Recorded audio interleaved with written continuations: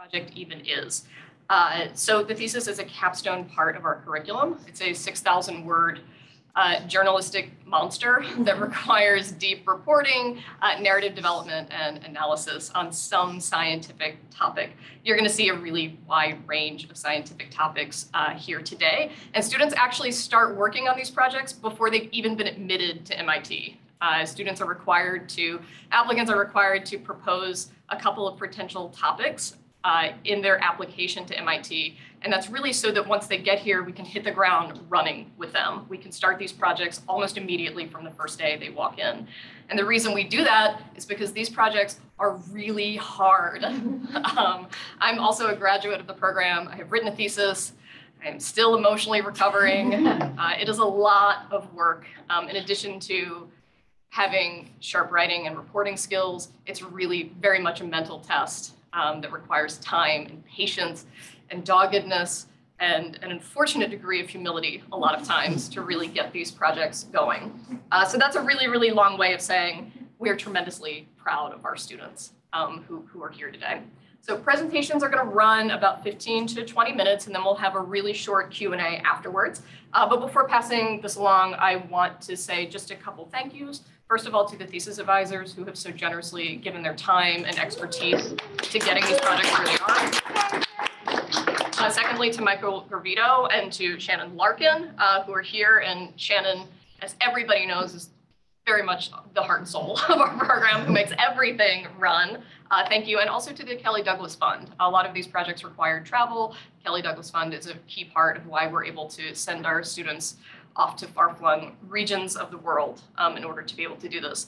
But lastly, I also want to thank everybody who's in this room, everyone who's looking over live stream. Having a network and support system filled with people who are cheering you on and helping you when this program gets really hard is a crucial part of our program. It's a crucial part of why we are all able to do what we do. So thank you so much for supporting our students in every often unrecognized way that you do. And so with that, all of that said, I'm going to pass this off to Allison Guy. She's going to kick us off with Ecosystem Reboot.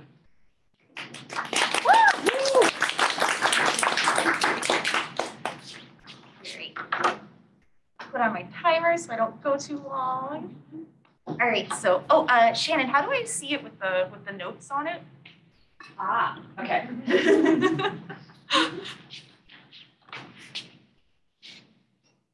Uh-oh. All right. All good.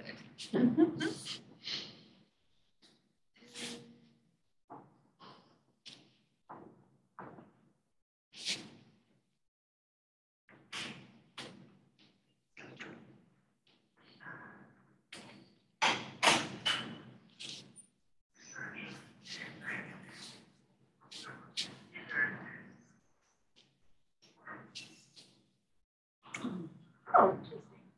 Oh.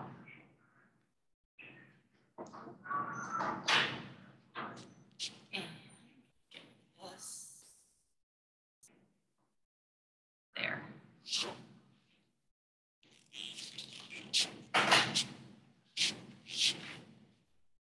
But let's start you from the beginning. Okay. All right. Hi, everyone. I'm Allison, and today I'm going to be talking about an effort to rescue some of the very last living corals left in Florida and sort of what this means for the future of coral reefs around the world. So how did I get interested in coral conservation? As everyone already seen this slide, I lived in the Philippines for 2 years when I was like a teeny tiny little preteen, and I learned to scuba dive with my Girl Scout troop. And obviously coral reefs are super cool, so I've been into them since then. But let's move from the Philippines in the late 90s, yes, I'm that old, to Miami in 2014. So you might not know it, but Miami actually has a coral reef, or once had a coral reef. And back in 2014, things were particularly bad in Miami, especially around this little island called Virginia Key, which is in the harbor of Miami. So there was a massive dredging project at the time, which was stirring up sediment. There was a pipe that was leaking raw sewage. There still is a pipe leaking raw sewage. There is obviously the runoff from a gigantic metro area that was lacing the water with fertilizers, motor oil, other pollutants. And to cap it all off, there was extreme heat. So corals across Florida bleached, they turned white, which is sort of like when a coral catches a fever. And they did recover from this heat wave, but they were very ill afterwards. And so living in hot poop soup, the corals did what you would expect them to do. They got sick. And they got sick with this new disease called stony coral tissue loss. And so here is a healthy pillar coral. This is with stony coral tissue loss disease. And this is a few months later, dead. And so I'm going to read a little. Oh, no, I'm not. Okay. I like rearranged the order of the slides last night, so I forgot. So I want to back up a little bit and explain that even before 2014, disease was nothing new to Caribbean reefs. So for the last several 100,000 years, these three species have been like the main ecosystem engineers of Caribbean reefs. So elkhorn coral and staghorn coral are the main reef builders, and long-spine sea urchins are the main grazers. And grazers are really important in coral reefs because they mow down the algae that would otherwise overgrow corals, because algae grows fast, corals grow slow. You need something to beat back that seaweed. But beginning in roughly around the middle of last century, the human population exploded in the region. So, farms, coastal development, leaking sewage into the water, fertilizer, all sorts of nasty stuff. And at the same time, we were pumping carbon into the atmosphere. So the ocean, especially in the Caribbean, was getting much, much, much warmer. And by the late 1970s, things really went sideways. And what was it, 1990s, 1977, 78, something like that. Corals around the US Virgin Islands started dying. So elkhorn and staghorn started dying. And within a few years, nearly every single one of these corals throughout the Caribbean had died off. So only 5 out of every 100 survived. And as soon as that died out in the mid 80s, a different disease came for long spine sea urchins and killed off nearly all of them. So reefs were left totally empty of their main corals and of their main grazer. And just to sort of show you how bad things were, so this is a reef off of Key Largo in 1975. And you can see it's got tons and tons of healthy living coral. This is that same reef in 2014. And so this is actually before stony coral tissue loss disease reached this reef. And so there would actually, sadly, nowadays be even more dead coral here. Oh, and now I'm going to read a section of my thesis. Okay. So backing up a little bit, just talking about the stony coral tissue loss. Okay, so here's the reading. The disease killed ruthlessly with white necrotic lesions that gave the ailment its name, stony coral tissue loss. Though pillar corals counted some of the worst casualties, 93% of infected colonies died, the pathogen dispatched boulder, brain, star, and maize corals too, roughly half of the Caribbean's 40-odd reef-building species. Despite some early warnings, the state's conservation community largely assumed the disease would blow up and then die back down, says Erin Mueller, who manages the Coral Health and Disease Program at Mote Marine Laboratory in Sarasota, Florida. Disease is nothing new to Florida's reefs, and for the most part, outbreaks are short-lived. I don't think as a community we realized this was going to be different, Mueller says, and obviously it was. The pathogen quietly traveled north and south, hitching rides on currents and in ships' ballast water. In 2017, it reached the northernmost of the Florida Keys, the chain of islands that curves off the state's southern tip. Once we realized it was moving down into the Keys, that's when the red flags started going, Mueller says. By the time Mueller and other reef experts met in 2018 to iron out a plan for the disease, it was clear that Florida was facing down an extinction-level event. There was little the scientists could do to stop the spread of stony coral tissue loss, short of turning off ocean currents and shutting down ship traffic. Instead, a coalition of state and federal agencies, with help from universities, nonprofits, and public aquariums, decided to attempt a last-minute mission to get corals out of the ocean and into tanks on land. But time was running out. If the rescue squad didn't get to the corals before the disease did, there would be little left to save. And I just want to say, as an aside, the disease has shown no signs of slowing down. So you can sort of see from this graph that by now it has reached pretty much every far-flung corner of the Caribbean. So it really is the worst known coral disease to science. So the scientists at that 2018 meeting hatched a plan to literally rescue Florida's corals from the ocean and keep them safe in tanks on land. And I really want to emphasize just how unprecedented this plan was. No one has ever attempted before to rescue not just like 1 or 2 species, but the basis of an entire ecosystem.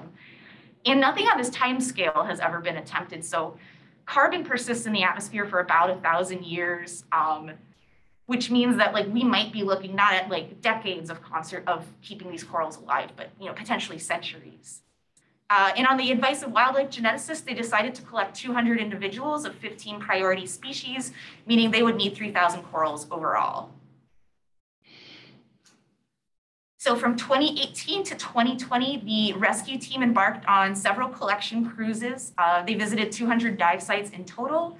And the last collection cruise was in March 2020, which ended literally days before the entire country shut down for COVID. So to a sort of, coral pandemic, human pandemic running up against each other.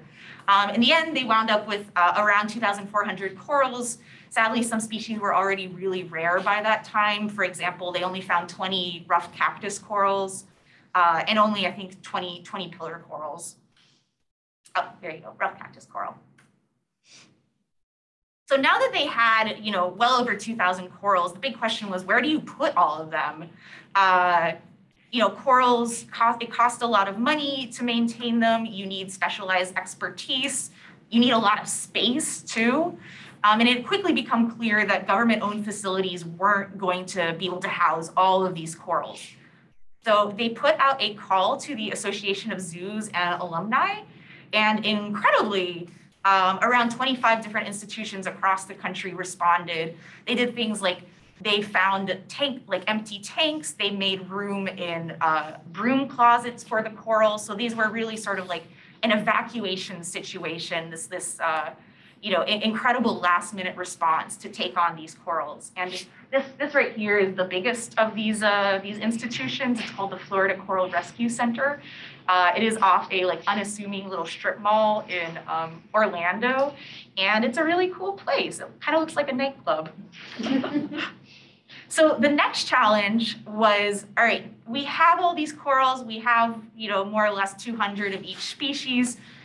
But how do we grow their populations? You can't have a healthy captive population if you're not, actively trying to increase their numbers while increasing their genetic diversity. Because again, the problem with if you have low genetic diversity, you're inbred, you're susceptible to disease, and so on. Whereas if you're very diverse, there might be some corals there that could resist stony coral tissue loss, resist the effects of climate change.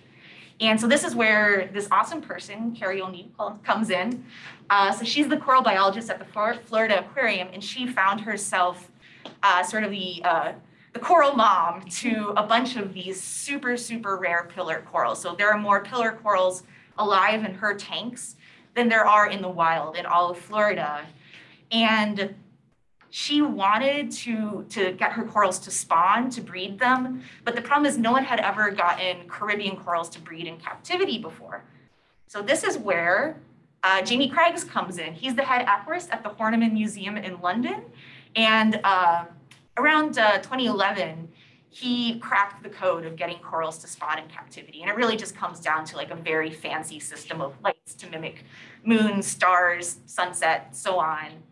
And he traveled to the Florida Aquarium to design a spawning system for the pillar corals, and lo and behold, it worked. So the very first Caribbean coral to spawn in captivity, and I just want to show you this super cool video of what spawning actually looks like. It works. Can't tell. Oh, I think I see little things are moving. Sorry, there's a bright flash from someone's camera. Okay, come on. There you go. It looks like they're sneezing, and those are eggs and sperm, little eggsies and spermsies. And since then, the Florida Aquarium has spawned a whole bunch of different species, along with other institutions. And if you want to see what a coral larvae looks like, so when I visited Carrie in February, her rough cactus corals had just spawned, and the little coral larvae, so that's the coral babies or embryos, they look like teeny tiny little sesame seeds, like little swimming sesame seeds. They're very cute. So, thousands of coral larvae will turn into thousands of young corals. And this is the, next, whoops, there you go, the third, final, and hardest phase of the Florida coral rescue, which is actually trying to bring the reef back from the dead. So right now the reef only has 2% live coral cover. Historical average was 60%. And they're trying this really unprecedented effort to restore an entire marine ecosystem. And so the first phase of this really is you take the corals from captivity and you put them in these ocean nurseries on these floating PVC Christmas trees. And these are good for the coral because they get lots of current, they get lots of sunlight, and they grow much faster in this way. And when they are big enough, you literally just snap pieces off of them and cement them to the reef using a marine epoxy. So if you guys remember Careysport Reef, looks like garbage. So they are actively trying to restore this reef because it's a very famous reef. And you can see that, so these are elkhorn coral. You can see that the restoration actually works pretty well. Only 3 or 4 out of every 10 of these outplanted baby corals will survive their first years of life. But the ones that do survive seem to be doing pretty well. And overall, so this is part of a larger government-run project called Mission Iconic Reefs. And they are trying to bring back 7 reefs along the Florida Keys. And it's going to be a total of 70 acres overall. But it's going to cost $100 million, and they're going to at least need 500,000 baby corals. So, that really gives you an idea of the high costs involved with restoring even like a teeny tiny portion of a dead ecosystem. And unfortunately, we still don't know if it's going to work, but it's worth trying. Unfortunately, so here's like the real bummer stuff. So new research came out last year that looked at all of the threats that coral reefs are facing. So not just from high heat, but from acidification, overfishing, fertilizer pollution, plastic pollution, more powerful storms. And this research said that coral reefs will be functionally extinct by 2035. So that doesn't mean that corals will be extinct. It just means that reefs as an ecosystem will no longer be able to provide their wonderful services like, fish habitat, storm protection, and so on. So it's becoming increasingly clear that coral reefs are going to disappear if we don't do anything. In all likelihood, we're going to need a Florida coral rescue for every coral species on Earth. But the numbers are like really staggering. The Caribbean only has 40 species of coral. The Philippines, where I lived when I was little, has 600 species, and overall, the total suspected number of species is 1,000. So people are actually trying to make sort of a Noah's Ark for corals. This is a project in Australia. They want to house every single species of coral on Earth. Problem is, it's a ton of money. Just building the center they want to build will cost $70 million. And right now, they only have 150 colonies when they're going to need thousands and thousands and thousands. It takes a lot of money, space, time, and expertise. So this is where Mary Hagedorn comes in. What takes far less time, money, and expertise is cryopreservation. And cryopreservation is just rapidly freezing living tissue down to like some insane number, like -200°C or something. And then when you want to revive it, you just rapidly warm it using lasers. It's really cool. And so for the last 14 years, Mary Hagedorn has been perfecting the art of cryopreserving coral sperm, eggs, larvae, and adult tissue. So what's really cool about this is you can freeze a larvae, you can keep it frozen for theoretically as long as 1,000 years, and then you can revive it and it will come back to life and happily turn into an adult coral again. Thanks to her, we know more about cryopreserving corals than we do any other kind of wild animal. Corals are animals. And she recently launched a project called the Coral Biobank Alliance, which aims to cryopreserve every species of reef-building coral by 2026. They do have a long way to go. So far, they've only cryopreserved 50 different species, and they are aiming for 1,000. And I will leave you on this sad slide. Unless we drastically and immediately slash greenhouse gas emissions, this is what's going to be left of the world's coral reefs: tanks and freezers. And I want to thank my dear thesis advisor. Thank you for reading so much garbage patiently. I also want to thank my first thesis advisor, Seth, for helping me so much with my outline and early thoughts. Thank you Thanks so much to all of the wonderful staff and other professors in the program, and to my few remaining tethers to sanity, my beautiful classmates and Primrose the cockatiel. Thanks, everyone.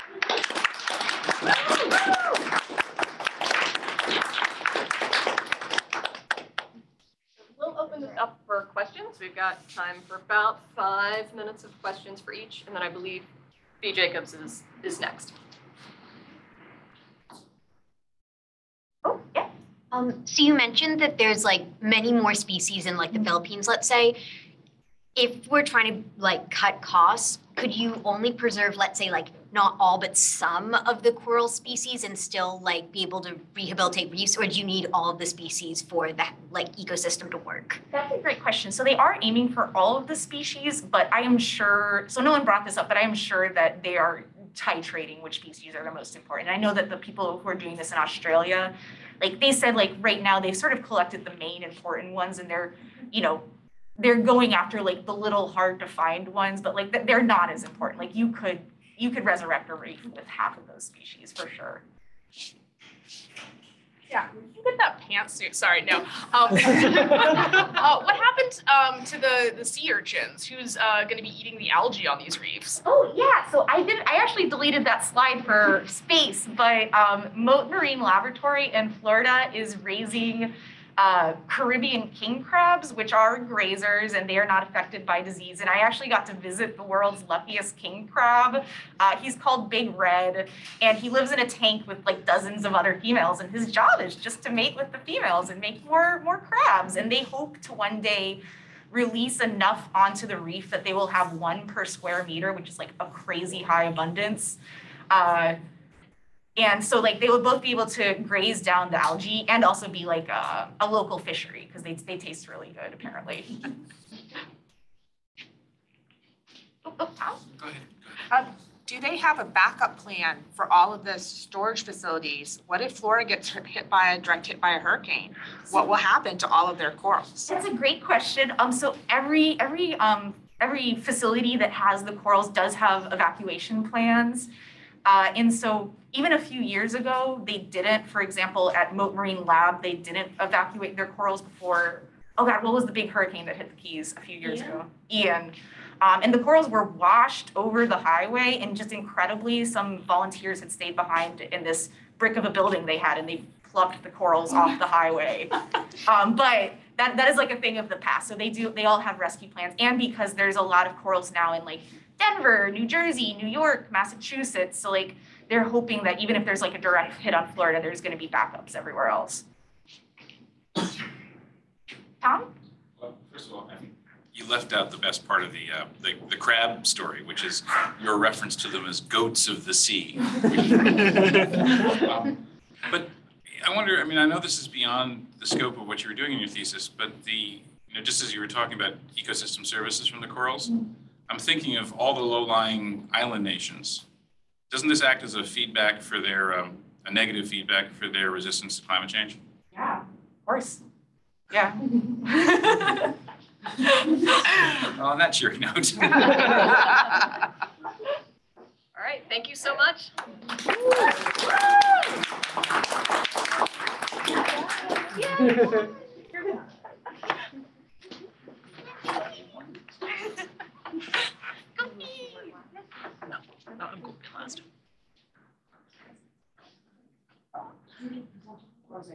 Oh, regular. I have my notes.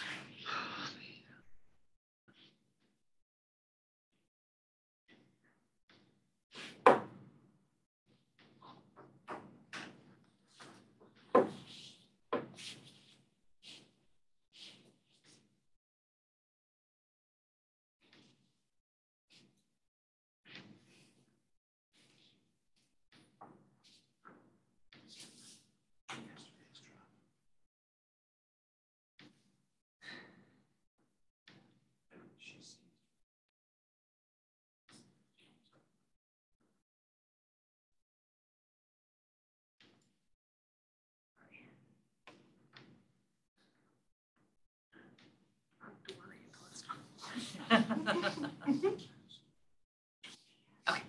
all right.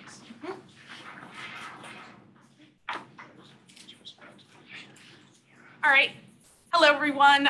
My name is Fee Jacobs. I use they, them pronouns, and the topic of my thesis is abortion beyond the binary. Transgender people have historically been left out of abortion and reproductive health research, but now 2 researchers are helping bring their experiences to light. Now, before I get started, I do want to warn you that my presentation deals with a couple of upsetting topics, as is probably evident, sexual assault, self-harm, suicide, and abortion.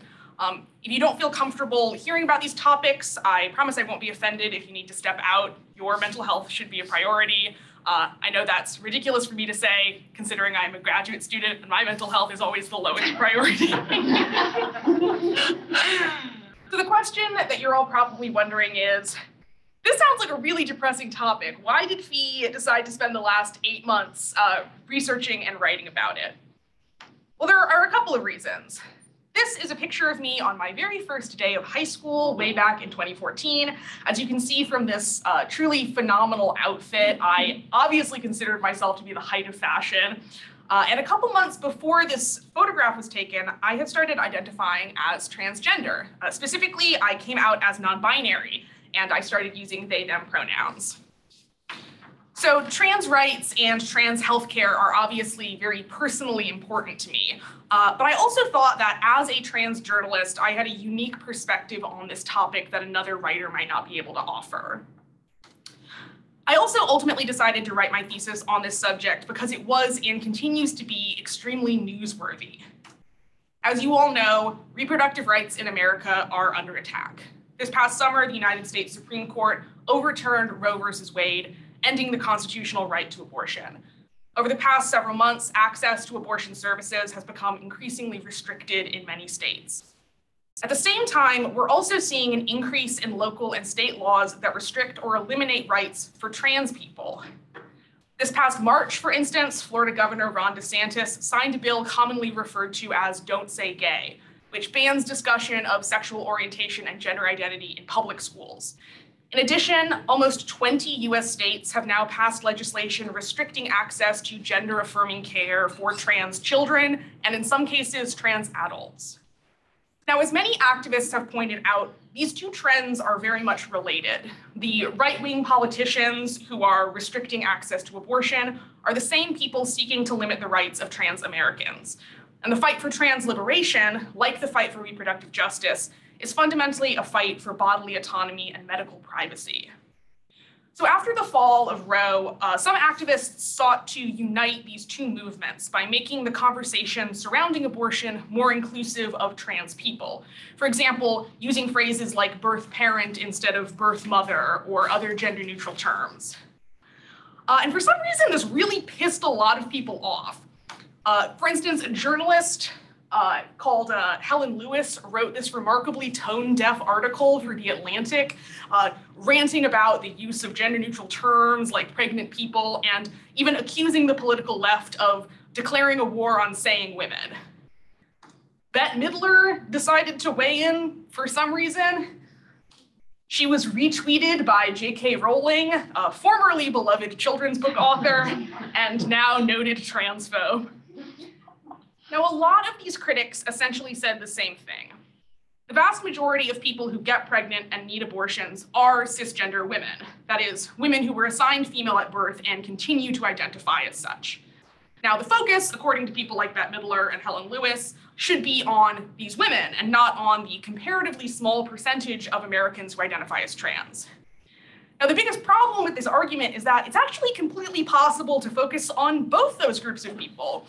Including trans people in discussions of reproductive rights doesn't mean cis women are somehow excluded, and acknowledging that some groups of people face unique struggles doesn't erase anyone else's. Intersectional feminists have pointed out that Black women and women living in poverty are more affected by abortion bans than white wealthy women, and the same holds true for trans Americans. Something that really bothers me about people like Helen Lewis and Bette Midler is the way they treat this whole debate about gender neutral language like it's a question of just hurt feelings or appearing woke. But the assumption that abortion is a women's issue can actually have serious consequences for trans people. And as I began doing research for my thesis, I realized that part of the reason people don't consider these consequences is because we know next to nothing about the abortion experiences of trans people. We don't know how many trans Americans get abortions. We don't know what kinds of abortions they get. We don't know what challenges they face obtaining them, although we can make some assumptions. The data simply doesn't exist.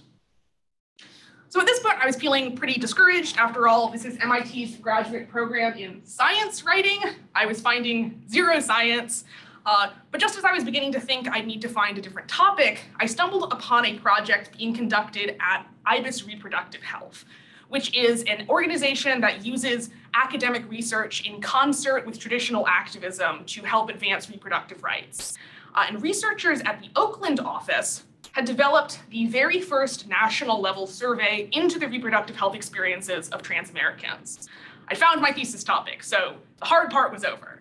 Now I just needed to, write it.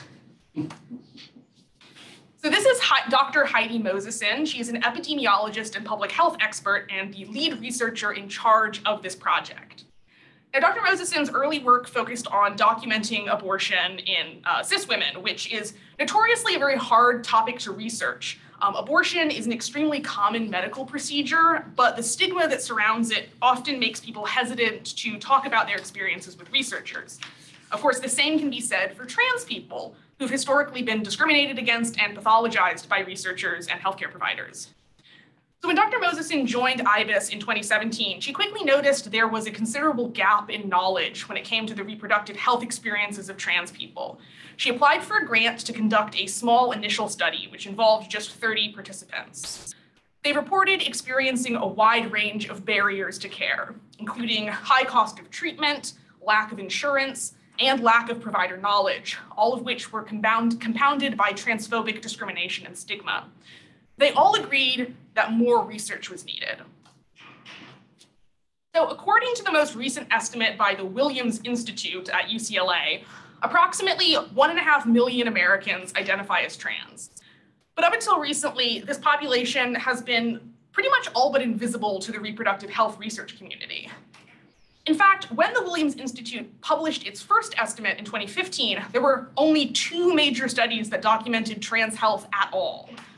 There was the PRIDE study, which was the first long-term national health study of LGBTQ people, and the US Transgender Survey, or USTS, which was the largest study ever devoted to the lives and experiences of trans people.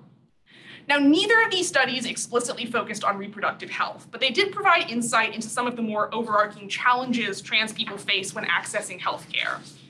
For example, the USTS found that trans Americans are more likely than cis Americans to live in poverty, more likely to be unemployed, less likely to have health insurance, and more likely to be victims of sexual assault, all of which can affect their need to access reproductive health services and their ability to access it. Even when trans people can afford quality health insurance, they often face challenges getting their insurance to cover certain procedures. Many are denied care for services considered gender-specific, such as pap smears, prostate exams, and mammograms. Although this type of denial is technically illegal, reversing it can be arduous, and any delays concerning insurance can have major health consequences. Now, Dr. Mosesen explained to me that these insurance denials are actually a result of the way the American electronic medical billing system works. This system, which is used by hospitals and insurance companies throughout the US, uses deeply gendered language, which can make it impossible to accurately bill a trans person for procedures or treatments that are traditionally regarded as being exclusive to men or women. And of course, many trans people have had negative experiences with healthcare providers, harassment, refusal of treatment, and providers who simply don't know how to treat them. Doctors often don't have a clear picture of the specific healthcare needs and challenges of trans people, mainly because they just don't receive training about it in medical school. And the reason they don't receive that training is because there's no material to teach, there's no data. So Dr. Mosesen went about designing a national level survey to help fill in these gaps in knowledge, but she quickly ran into a problem. The majority of traditional questionnaires and survey materials that researchers use to study reproductive health contain built-in assumptions about the gender and sexuality of respondents. These surveys regularly presume, for example, that anyone capable of pregnancy identifies as a woman, and they often confuse gender identity and sexual orientation. In addition, these studies were designed without any input from actual trans people. So Moseson realized that if her team wanted to conduct a survey that accounted for the specific needs of trans participants, they would essentially need to reinvent the wheel, design the study themselves from the ground up, and she would need to directly collaborate with trans researchers. That's how Sachiko Ragosta, a non-binary sex educator and writer, ended up as the project's senior research coordinator. Now, Ragosta is actually a big part of the reason I decided to write my thesis on this project, since I'd never seen a trans person acting in a leadership role in this type of study before. So I interviewed a lot of different sources for my thesis, including researchers, healthcare professionals who either identify as trans or work on issues surrounding trans health. But something that I really wanted to do with this piece was center the voices of trans patients. I interviewed several different patients, but for today, I'm going to focus on the 3 who feature the most prominently in my thesis. And you'll notice that their stories reflect a lot of the larger issues trans people face trying to access reproductive health care, things like lack of insurance, discrimination, and lack of provider knowledge. One person I interviewed was Stan Midwood, a non-binary individual who uses the neopronouns he, him, hes. A few months before Stan got an abortion, he was fired from his job after reporting an incident of transphobic harassment from a coworker. Losing this job meant that Stan not only lost income, but also lost health insurance, which made it very difficult to pay for the abortion. Stan also suffers from a number of chronic illnesses, so the loss of health insurance came as a major blow for that reason as well.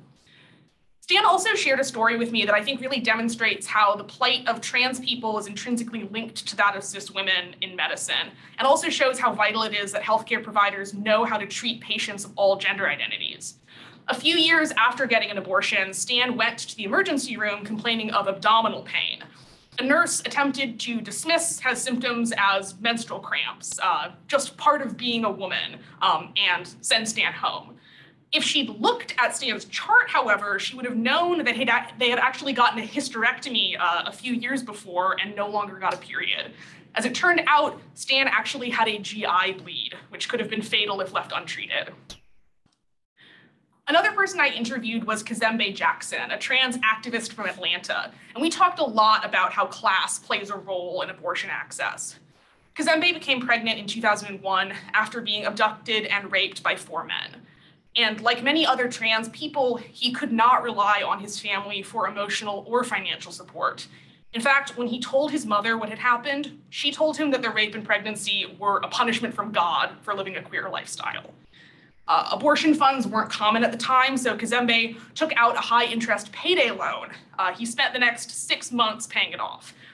And even though the initial abortion procedure had only cost $300, the loan ended up costing him close to $1,000. The last person I want to mention is Jack Kemi Gutierrez, a non-binary writer currently living in Hollywood. Jack began identifying as non-binary in 2011, and a few months later found himself in need of an abortion. Jack faced many of the same problems as Stan and Kazembe when it came to affording their abortion, but the experience was also physically and emotionally arduous. Jack experiences a lot of something called gender dysphoria, which is a sense of distress stemming from a mismatch between one's assigned sex at birth and one's gender identity. Pregnancy would have been a massive source of dysphoria for Jack, but getting an abortion ended up being not much better. When I spoke with Jack, I was immediately struck by their humor and charisma, even when talking about such a difficult topic. I ended up devoting the first section of my thesis to their story. I'd like to share some excerpts of that section now. After pushing past anti-abortion protesters outside of Planned Parenthood, Gutierrez found that the intake forms didn't have a spot to list preferred names and pronouns. They cringed when clinic staff referred to them using feminine terms like girl and miss. But the worst moment came when Gutierrez learned that, due to a state law passed earlier that year, a transvaginal ultrasound was required before proceeding with the abortion. Gutierrez had taken conscious steps to avoid anything they thought might trigger dysphoria. They'd opted for a medication abortion, a procedure that involves taking medication to end pregnancy, as opposed to a more invasive surgical abortion, in which suction is used to empty the uterus. The ultrasound, a procedure that is not medically necessary and is only required in 10 states, felt violating and made Gutierrez hyper-aware of their uterus and ovaries. While Gutierrez was still in stirrups, the doctor, bound by legal obligation, offered them a printout of the ultrasound. The medication abortion itself was also far more arduous than they'd expected. For months, they endured nausea, cramping, and bleeding so severe they were forced to quit their job. In addition to the physical pain, every excruciating cramp and wave of nausea served as a reminder of body parts Gutierrez usually did their best to ignore. Gutierrez characterizes their abortion as the best thing I could have done for myself. But the experience of getting one as a trans person, along with other bad experiences seeking medical care in the years since, has made Gutierrez wary of medicine. They don't go to the doctor unless it's an emergency and haven't seen a dentist for almost 10 years. They know that not seeking healthcare could put them in serious danger. Their most recent pap smear detected potentially cancerous cells on their cervix, but Gutierrez refuses to return to the gynecologist for further testing. For them, the known misery of being trans at the doctor's office outweighs the potential risk of a deadly disease. For all I know, I have cervical cancer, they say. Cancer runs in my family on both sides. So Stan, Kazembe, and Jack's stories are incredibly important. Talking about your abortion is very taboo, and Kazembe told me that it's especially stigmatized in the trans community. The fact that these people are willing to speak openly about their experiences is vital. The only problem is that while individual stories are compelling and help put a face and name to an issue, stories alone can't drive change at the institutional level. For that, you need data. Heidi Mosesen and Sashiko Ragosta were determined to obtain that data, make sure it was as thorough and accurate as possible, and use it to then elevate the voices of trans people. It took them an entire year, from May 2018 to April 2019, just to design the study. It included 328 questions and was completed by more than 3,000 people. With this study, Mosesen and Ragosta were able to do what no researcher had done before. They showed that trans Americans get abortions and provided information about how many and what type of abortions they receive. They also confirmed what people in the trans community have been saying all along, that trans people face unique challenges when it comes to accessing reproductive health care, including abortion. These challenges are exacerbated by the assumption that reproductive health is simply a women's issue. Mosesen and Ragosta also found that trans Americans who are faced with overwhelming barriers to access are more likely than cis women to attempt dangerous at-home abortions. Respondents reported using a wide variety of methods in an attempt to terminate their pregnancies, including many dangerous ones. As one respondent wrote, dying was a better alternative to forced pregnancy. Respondents described a range of reasons for attempting to end their pregnancy without clinical help: lack of health insurance, restrictive laws, and transphobia from healthcare providers. As you can all probably imagine, the overturning of Roe v. Wade will only exacerbate these issues, especially when right-wing politicians across the United States are trying their very best to criminalize trans people for simply existing. The big question, of course, is where do we go from here? On one hand, Mosesen and Ragosta's work has definitely paved the way for better, more inclusive research into trans healthcare experiences. The response to the survey from participants was overwhelmingly positive. As one respondent wrote, "I can't tell you how much it means that you've taken such obvious and extensive efforts to be inclusive." Of course, there was room for improvement. Respondents noted a couple of issues with this survey that represent future avenues of research. In terms of next steps, Mosesen and Ragosta hope to use their data to create better educational materials for trans patients, as well as more inclusive clinical care guidelines for the healthcare providers who treat them, providing tangible help to trans patients seeking reproductive health care. To achieve these goals, the team will of course need time and funding, but they also hope their work will help raise public awareness of trans health and fight for institutional change. And for that to happen, the voices of trans researchers like Ragosta and trans patients like Jack need to be amplified. I spoke with a lot of researchers studying this topic. Many of our conversations ended the same way. I'd tell them how exciting and important I thought their work was, and they would tell me how happy they were that I was taking the time to write about it. So in other words, if I don't end up getting this thesis published somewhere, a lot of people are going to be very disappointed in me, which is pretty solid motivation. So before I wrap up, I don't know why he showed up. You're like the third person on the list.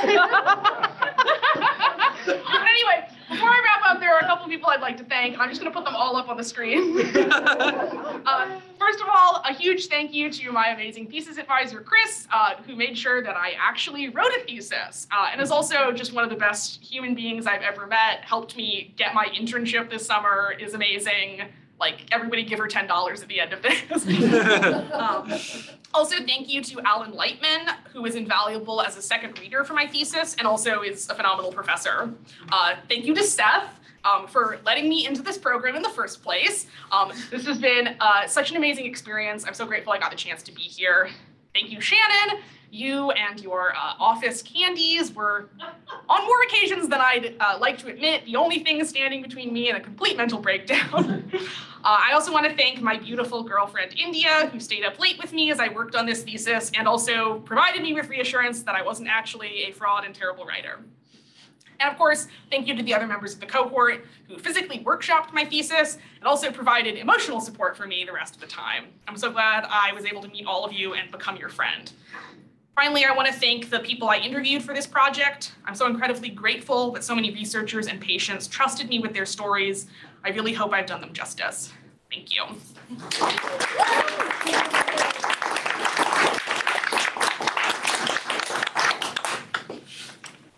Yep. You mentioned sort of at the beginning, you're at the very beginning, that like this is such a challenging topic, and I know for you especially a personal one. Was it difficult like living in that world so distinctly for 12 months almost, 8 months at least? Yeah, definitely. As I mentioned, one of the sort of shining lights of this was Jack, who I had gone into my initial interview with them expecting it to be really heavy. You know, this is a very difficult and painful topic, but they had been telling their story openly for many years and were able to look at it with a lot of humor, and that really sort of having them as a focal point in the thesis really helped make it not just super depressing all the time. That's just sort of a follow-up to Will's question. You did mention that, you know, as a graduate student, mental health is not a top priority, but I think, and also like in the journalism world, actually, you know, but I think it's a very important thing to consider as journalists. Our mental health are very important. So like, and this requires a lot of energy and all of that. I think what I would say is, how can journalists who are interested in reporting this kind of stories really learn to deal with some of this trauma and that they are going to be hearing and from the experiences of people? I know I already thanked Chris for in general, but one of the specific things that she helped me with is, in her experience, she also does a lot of this type of reporting, talking to vulnerable sources. And there are like specific websites and like standards and guidelines for doing that kind of reporting, but it also just really helps to have someone to talk through that with. It's also really helped having this piece be workshopped by a group of other journalists. It's never good to just work on a piece by yourself. You need people to have other eyes on it to help you craft the narrative, but also to check in with you. So I would say having a community of other journalists was really helpful. You mentioned that now that they're starting to get data, the IBIS Institute wants to like turn that into projects for various medical social justice. Are there any particular projects in their future that they have planned? At the moment, no. I know that they didn't want me to put this in the piece, so keep this hush hush. But they have received more funding to do more research, so yeah, they are hoping to create these materials. And also, this isn't IBIS, but you remember the USTS, the U.S. National Trans Survey? They are actually getting ready to launch their second version, which actually includes a whole portion on reproductive health. So the IBIS collaborated with the Williams Institute and the Pride Study, and I imagine also will be collaborating with other researchers going forward. Yeah. I mean, thanks for this amazing piece of work. It's important, and your presentation was just incredibly sharp. I was struck by sort of a constant, sometimes explicit, sometimes implicit theme, which is basically the medical system is completely unequipped to handle these issues, And you said at one point that it starts in medical schools. I'm wondering, I mean, I know you just sort of answered this question, but I'm wondering if there's any sort of systematic thought on, what series of reforms would be needed to make, the medical structure, the medical institutional structure, at least up to, minimal competence in this area. Well, I mean, as I mentioned, starting in medical school, I can't remember, this data is probably out of date because I think the study was from 2011, but there was research that found that on average medical students think how many hours it takes to become a medical student. That's thousands of hours. They get 5 hours of teaching on how to treat queer patients. So simply having more time spent. Also, they don't get a lot of teaching on reproductive health unless they are specifically specializing in it. But PCPs need to know how to treat reproductive health problems because they're sometimes the only doctor a patient sees. And in terms of other sort of institutional change, continuing education for doctors, continuing training is important. I spoke to someone who's a patient advocate at Fenway Health, which is a trans health organization in Massachusetts, in Fenway. And they pointed out to me that doctors do, receive this education, but it's often they can opt out. Making that training a requirement could be a huge help, and also just giving more funding. The doctors are stretched thin. Often they're seeing patients on Medicaid, and so they are seeing tons of patients because the patients can't go anywhere else. So, expanding health insurance benefits, letting more people become doctors, letting more trans people become doctors, making medical school more accepting for trans people who wish to go into that field. I know that's a lot, and this study represents just sort of a small portion of the push to make those broader systemic changes. All right, thank you.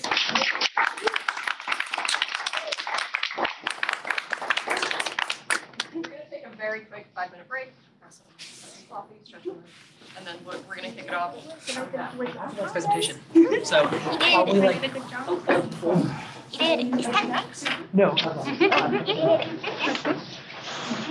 Did I ever tell you about the project we were working on at Elsevier when I did my internship there? No. So they were making this simulation. I think it was for nursing students. It was definitely for a medical student of some type. But you would basically have a simulation, which was kind of I'm really glad, we had this 5 minutes break.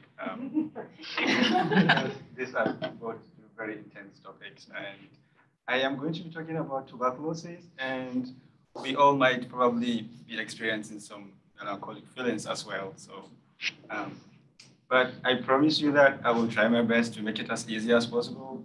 And also, just after this presentation, you're going to be hearing about really cool stuff like forests with eyes and sounds of chickadees and, so many cool sounds of our planet. So, but before I start, I would also just like to take a moment to really profoundly thank all of you, and also some people who are watching virtually and cheering me up, Siri, Amy, and Shraddha, and also Dawn, who is here in person, one of the professors in my elective class this semester. Thank you so much for coming. So I would like to begin by throwing a question to the room. I wonder if there is anyone in the room who has had their loved ones infected with tuberculosis, TB. Okay, no one.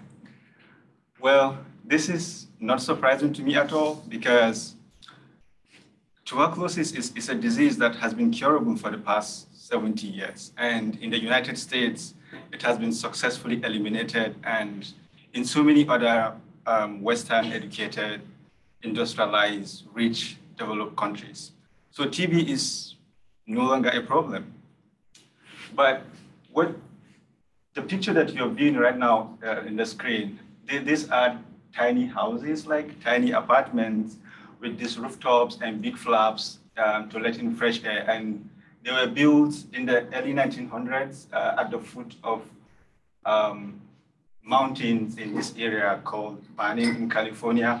And so in the early 1900s, when people get infected with TB, they move into these tiny houses because it was believed at the time that the favorable climate and also like fresh air cured the highly contagious infection. So people move in and they pay about $80 per month, and some get better and heal. Well, a lot of people died from the infection. Before I tell you more about the haunting past of this disease and why, and its threat to humanity today, I was born and grew up in Nigeria in West Africa. And in 2018, after I completed my undergraduate degree in biochemistry, I decided to volunteer for the Nigerian Air Force Medical Corps for 1 year. So I was posted to the northern Nigerian city of Jos, and I was posted to a hospital there. And when I got to the hospital and they were giving me kind of a tour of the hospital and looking for where to assign me, and I saw this small office and it was signposted TB dot. So I asked them, what do you do here? And they said, well, we keep all the drugs and all the records of TB patients in this office. And whenever they come around to take their drugs, we come and open the office, and then we give them their treatments and they go back home. But the dot means directly observed therapy. So it is a World Health Organization recommendation that, ideally these patients should sit together with a healthcare provider in the office and sort of support them to take these drugs, because these are like, it's a cocktail of drugs, about 27 pills every day. So, and they take them over like a 9-month regimen, or in some cases 1 year or even up to 2 years. So I told them, you know what, I would like to stay in this office for the whole year. So they cleaned up the office and I stayed there. And these patients will come in and I'll give them their drugs and they will leave.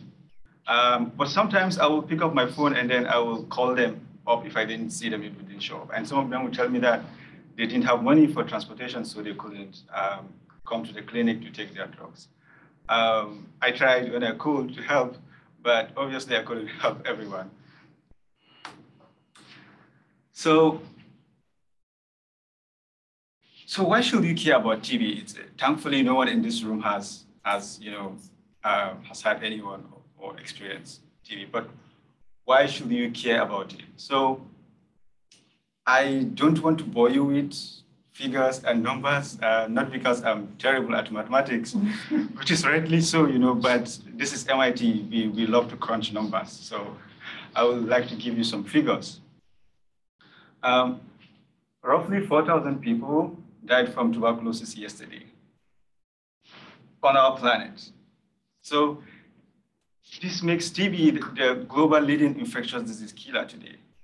And when I came to MIT, I really wanted to research and write about this topic and to understand why is such a curable disease, why is such a disease that is treatable just so hard to eliminate, and why is it killing millions of people?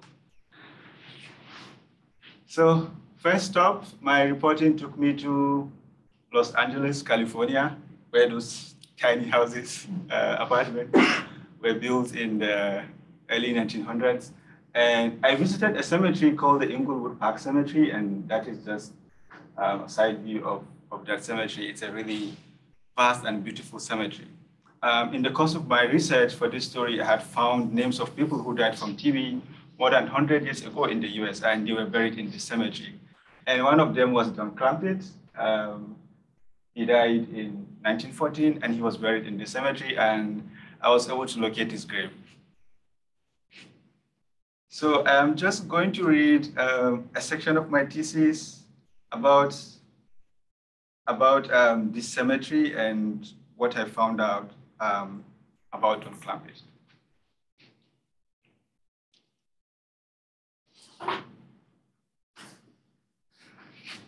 On a warm sunny day in Los Angeles, the air is smokeless and warm. In Inglewood Park Cemetery, carpets of grass shimmer opulently along the smooth, tarred roads of the cemetery. The footpaths are flanked by palm trees like rows of lampposts. As the afternoon breeze sighs, a mournful crowd gathers near a mausoleum in the cemetery. Since 1905, it's been the final resting place of thousands of Americans, including the singer-songwriter Ray Charles. But the vast, hauntingly beautiful cemetery, also called the soul of the city of angels, illuminates more than just the mortality of the great and the powerful.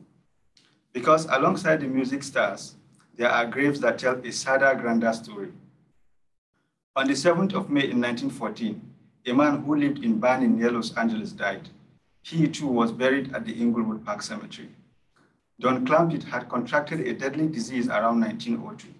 The culprit, according to his death records, was pulmonary tuberculosis. As the disease tore through communities in America, it killed tens of thousands of people and left families devastated. Stories about the cure also spread across the nation. Railway companies extensively publicized favorable climates in Western states, including Los Angeles, as heavens that could cure the highly contagious infection. In 1913, Clampett made the journey to Barney with his family, hoping to improve his health. Along with other people infected with tuberculosis, he was admitted for treatment at the Southern Sierra Sanatoria, small houses built near the mountains with rooftops and big flaps in the sides to let in fresh air. Some patients at the sanatoriums got better, but Clampett wasn't one of them. The ferocious killer consumed him. The disease known as tuberculosis is caused by Mycobacterium tuberculosis. When someone infected with active tuberculosis speaks, sneezes, or coughs, they release TB bacteria in thousands of tiny moist droplets that hang in the air for several hours. Once a bystander breathes in this airborne bacteria, they come down with TB. Left with no treatment, TB advances. It attacks the lungs, causing severe damage that heralds weakness and other respiratory complications. Next is a hacking, racking cough. If the infection spills into the bloodstream, it spreads to other vital organs of the body, including the brain, kidney, and spine. Amid the debilitating pain and coughs that bring up blood, the body begins to melt away. When the end comes, patients die in torment, unable to breathe. Clampett died more than 100 years ago, but tuberculosis still rages, killing one person nearly every 20 seconds, the global leading killer among infectious diseases today, despite the invention of antibiotics that can combat it.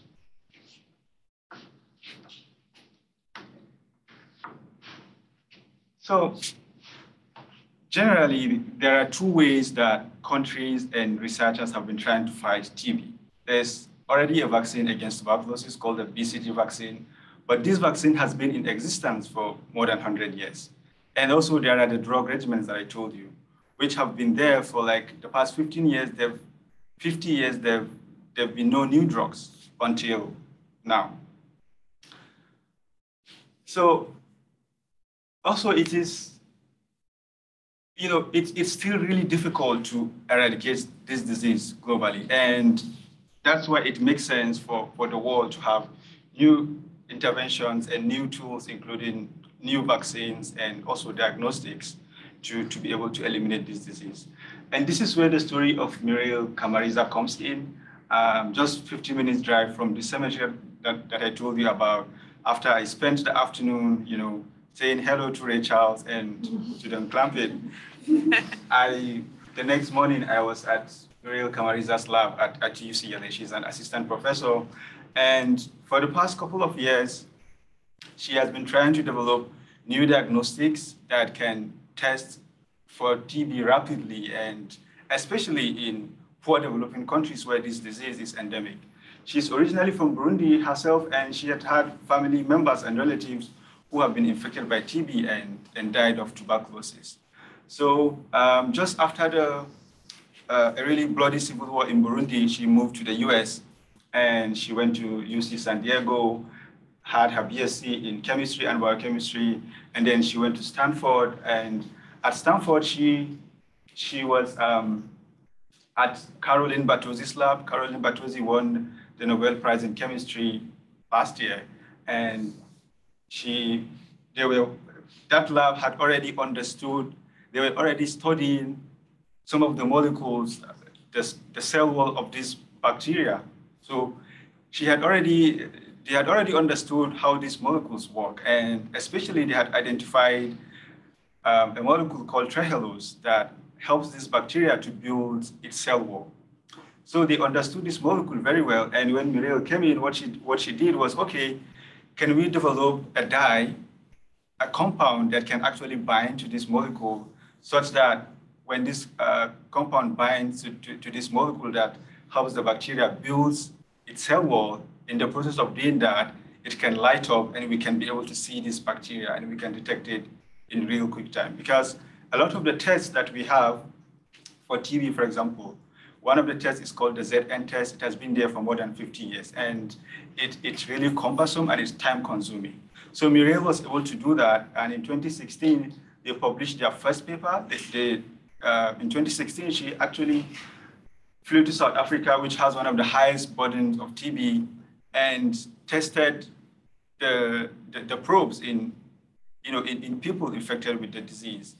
And when she did that, they published their first paper, and that went really well.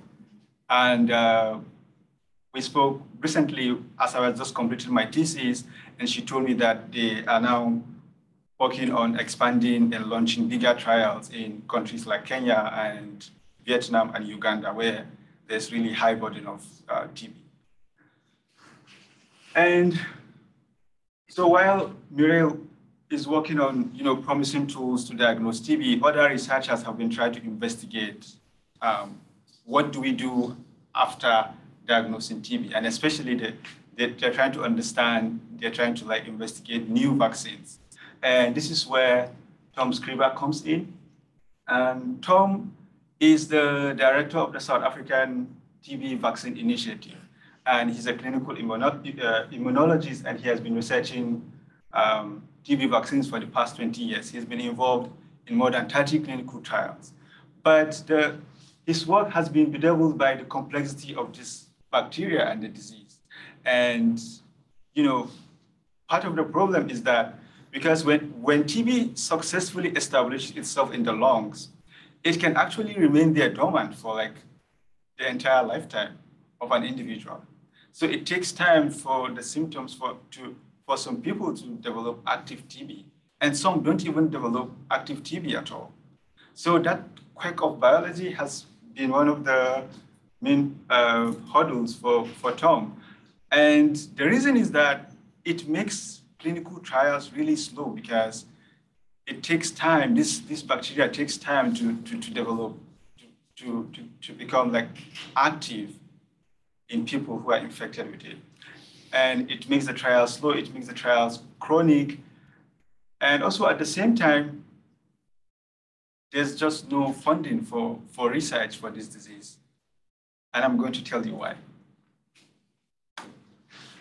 So this is a picture of an area in Cape Town, South Africa. And on the right-hand side of this large green area, these houses are, you can see really rich white neighborhoods with tarred roads. And on the left-hand side are areas that are communities that are really cramped. And in these communities and households that are cramped, you have high level of TB and TB transmission. And at the same time, also HIV, because South Africa has one of the highest cases of HIV in the world. So because these two diseases, HIV and TB, travel together, a lot of the stigma for HIV is transferred to TB. And so as a result, people who are infected with TB are highly stigmatized against. And when you have a disease that is being stigmatized, when you have the disadvantage living with a disease that is being stigmatized, the disease continues to spread despite scientists' best efforts.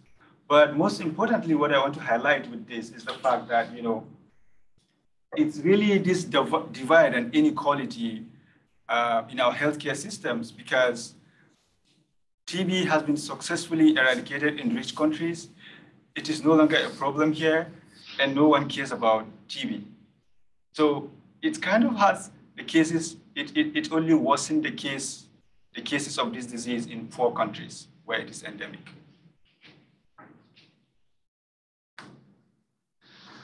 So this is just one of the initiatives that I found in the process of writing this thesis. It's called, it's an initiative, they are based in Cape Town, South Africa, called EWOZA. And what they do is they basically just recruit teenagers, secondary school students, and they teach them how to make documentaries and films about TB and HIV and other infectious diseases. And they produce these documentaries in local South African languages, and they use them to raise awareness and also to help destigmatize against the disease. Yeah, so I would like to leave you with a few conclusions. Personally, one of the hardest things for me in writing this thesis was trying to really end it on a really hopeful note. It was really difficult to do that because, you can have all this science going on. We can have Muriel, we can have Tom, we can have all these people working on these really promising ideas, but you have these social and economic barriers that really prevent people infected with this disease from accessing treatments and from getting better. So science hangs in the balance. And, I dislike associating this disease as the disease of the poor, because then we keep on adding more stigma to it and sort of really stereotyping people who are infected with this disease. Because from my reporting and from my experience, Don Clampett wasn't a poor man. He came from a very rich family and he was infected by TB. And he died because at that time, there weren't better antibiotics to treat the disease. And now in this part of the world, it has been eradicated. No one cares about it. So I think we really need to have better systems, better healthcare systems that put, people at the center and not the disease of whatever we are designing and the kind of healthcare systems that we have. So on a final note, I would say that for Muriel and for Tom, I spoke with Tom when I was finalizing my thesis as well, and he told me that he's still hopeful that by the end of the decade, we will have a vaccine on the shelf against TB. I would like to really profoundly thank you all, the program, and especially my thesis advisor, Nikki. When I visited the Inglewood Park Cemetery and I called her and I'm like, wow, because and she's like, yeah, you can go in. People can walk into cemeteries, and because it was really beautiful. and I've never really experienced going into a cemetery and just taking a walk. And also all my sources, my families and friends, Siri, Amy, and all of them who are online. Thank you so much, Shannon. It's always a pleasure to drop by in your office, and Shannon will always be like, ask me harder questions next time. And I really want to thank, I call them my science warblers, all my classmates. You are the bravest of all elephants, and you are the wisest of all elephants, the bravest of all beavers, and the toughest of the tech. Thank you.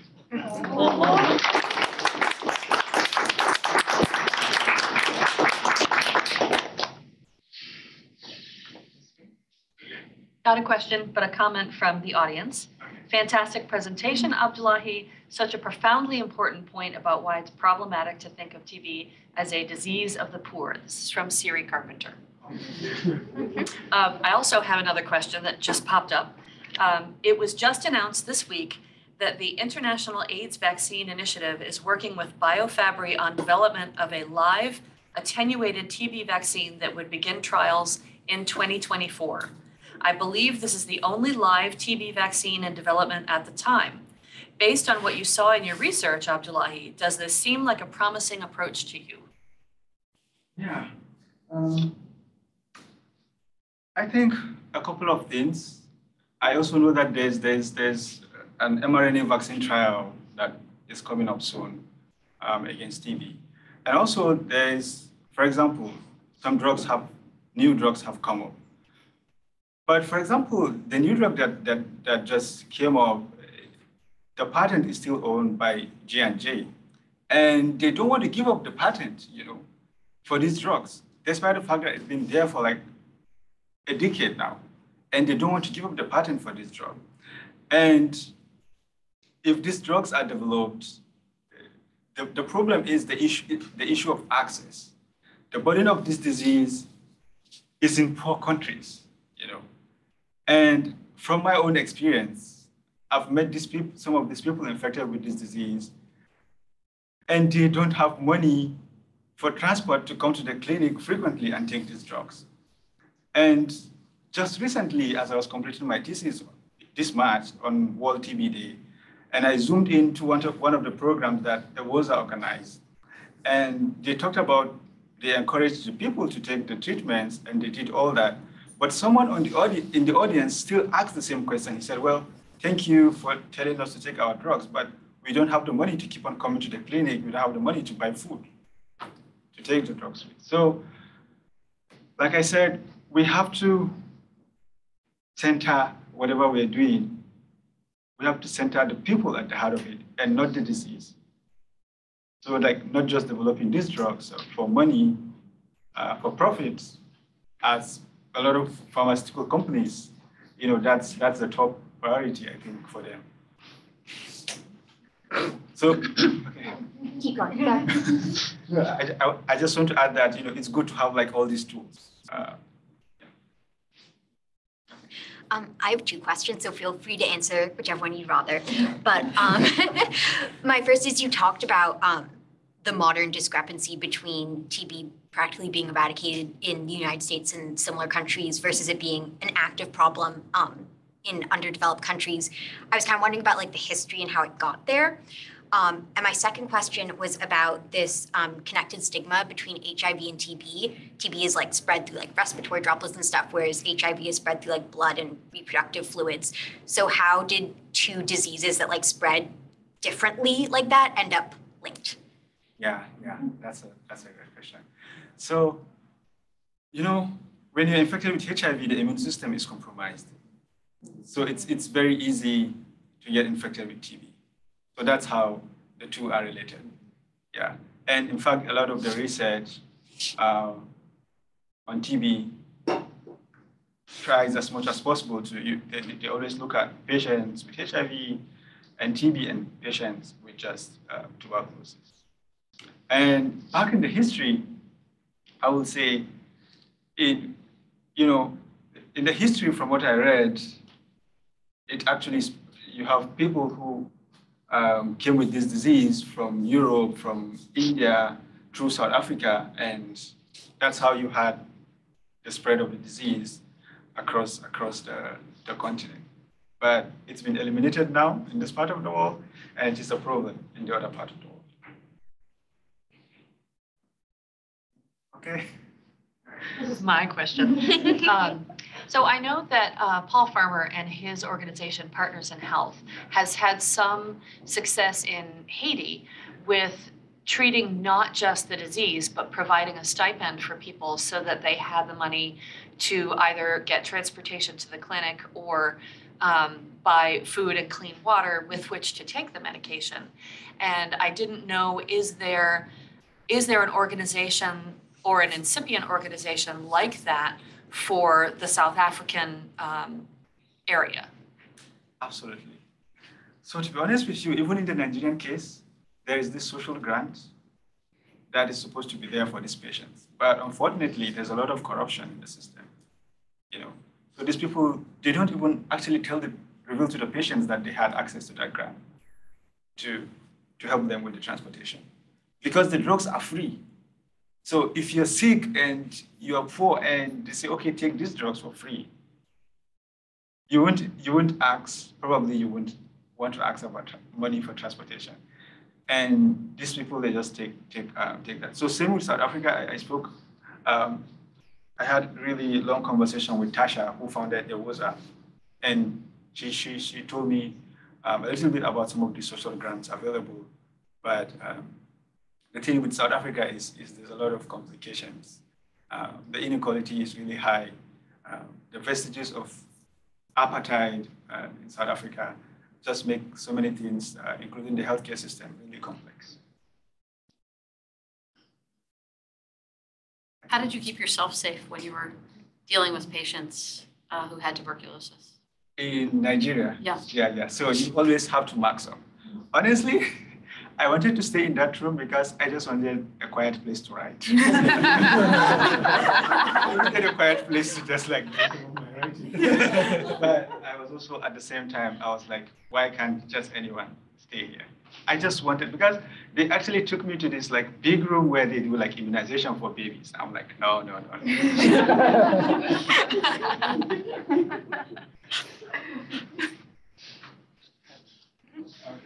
Again, this is, thank you for a wonderful presentation and yet another vital topic. And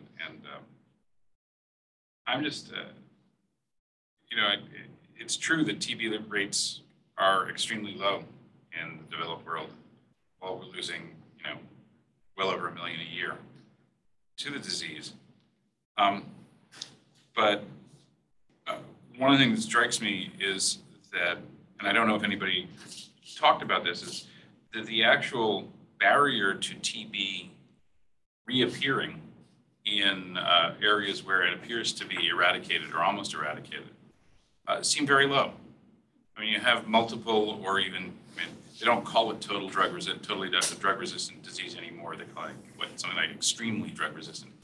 But there are forms of the disease that would evade the standard treatments in Cambridge as well as in Cape Town.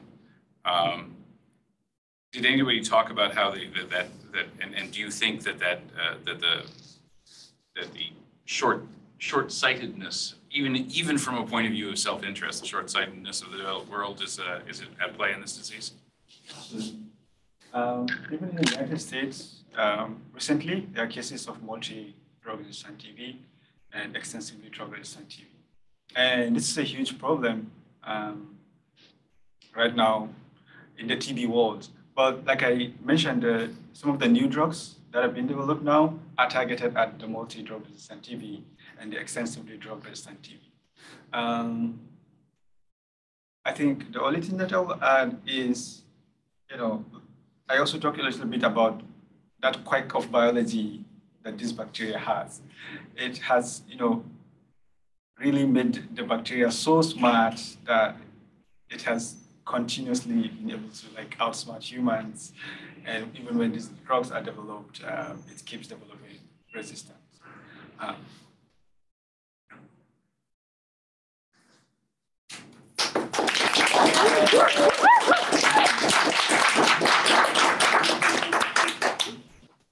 Lunch should be here soon. In the meantime, do some mingling. George. Oh, sorry. Yeah.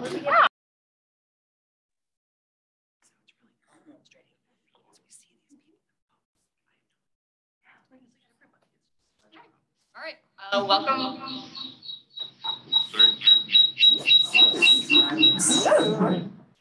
Zoom. It made me sound very ominous for a minute. I really liked it, and I wish that was my real voice. All right, somebody is in the webinar who has connected to audio. It was me. Okay. Keep the mic muted. We're doing great. Welcome back. We are going to kick off our post-lunch presentations with Dalen Brown.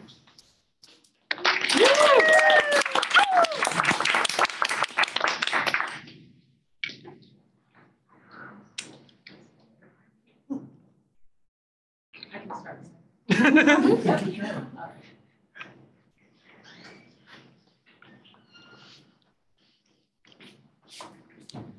Okay, hello.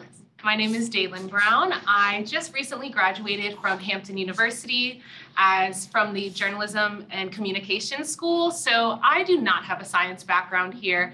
I took investigative journalism at Hampton and I got into environmental justice. And that's basically looking at how the environment disproportionately hurts minorities, specifically Black and Brown communities. So my thesis is on what can be done to ensure another hurricane the size of Katrina will not destroy the entire city of New Orleans. So you're probably wondering, Hurricane Katrina, that was in 2005. So let me take a step back. I'm worried about Hurricane Katrina because in 2005, I was 5 years old. So that was my first newscast that I really remember. And when I was 5 years old, There's 5-year-olds who are afraid of monsters in the closet or monsters under their bed, but that was my biggest fear. Seeing Hurricane Katrina on the news and seeing all those people stranded on the top of buildings while the city was just underwater, that was my biggest fear.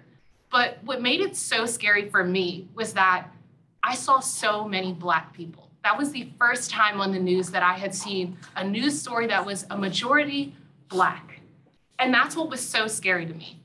And that's when I was in my investigative reporting class doing some of these environmental justice stories where I would go into these neighborhoods that were causing cancer and had water that was polluted. And every time, the best part of being in that neighborhood was that the Black people would say, you know, we really appreciate you actually caring about us. So that's when I wanted to look at what can be done about New Orleans. That is a predominantly Black city that was destroyed by Hurricane Katrina. And that's why I had this connection and I thought, this is another set of Black people that would be so thankful for my work.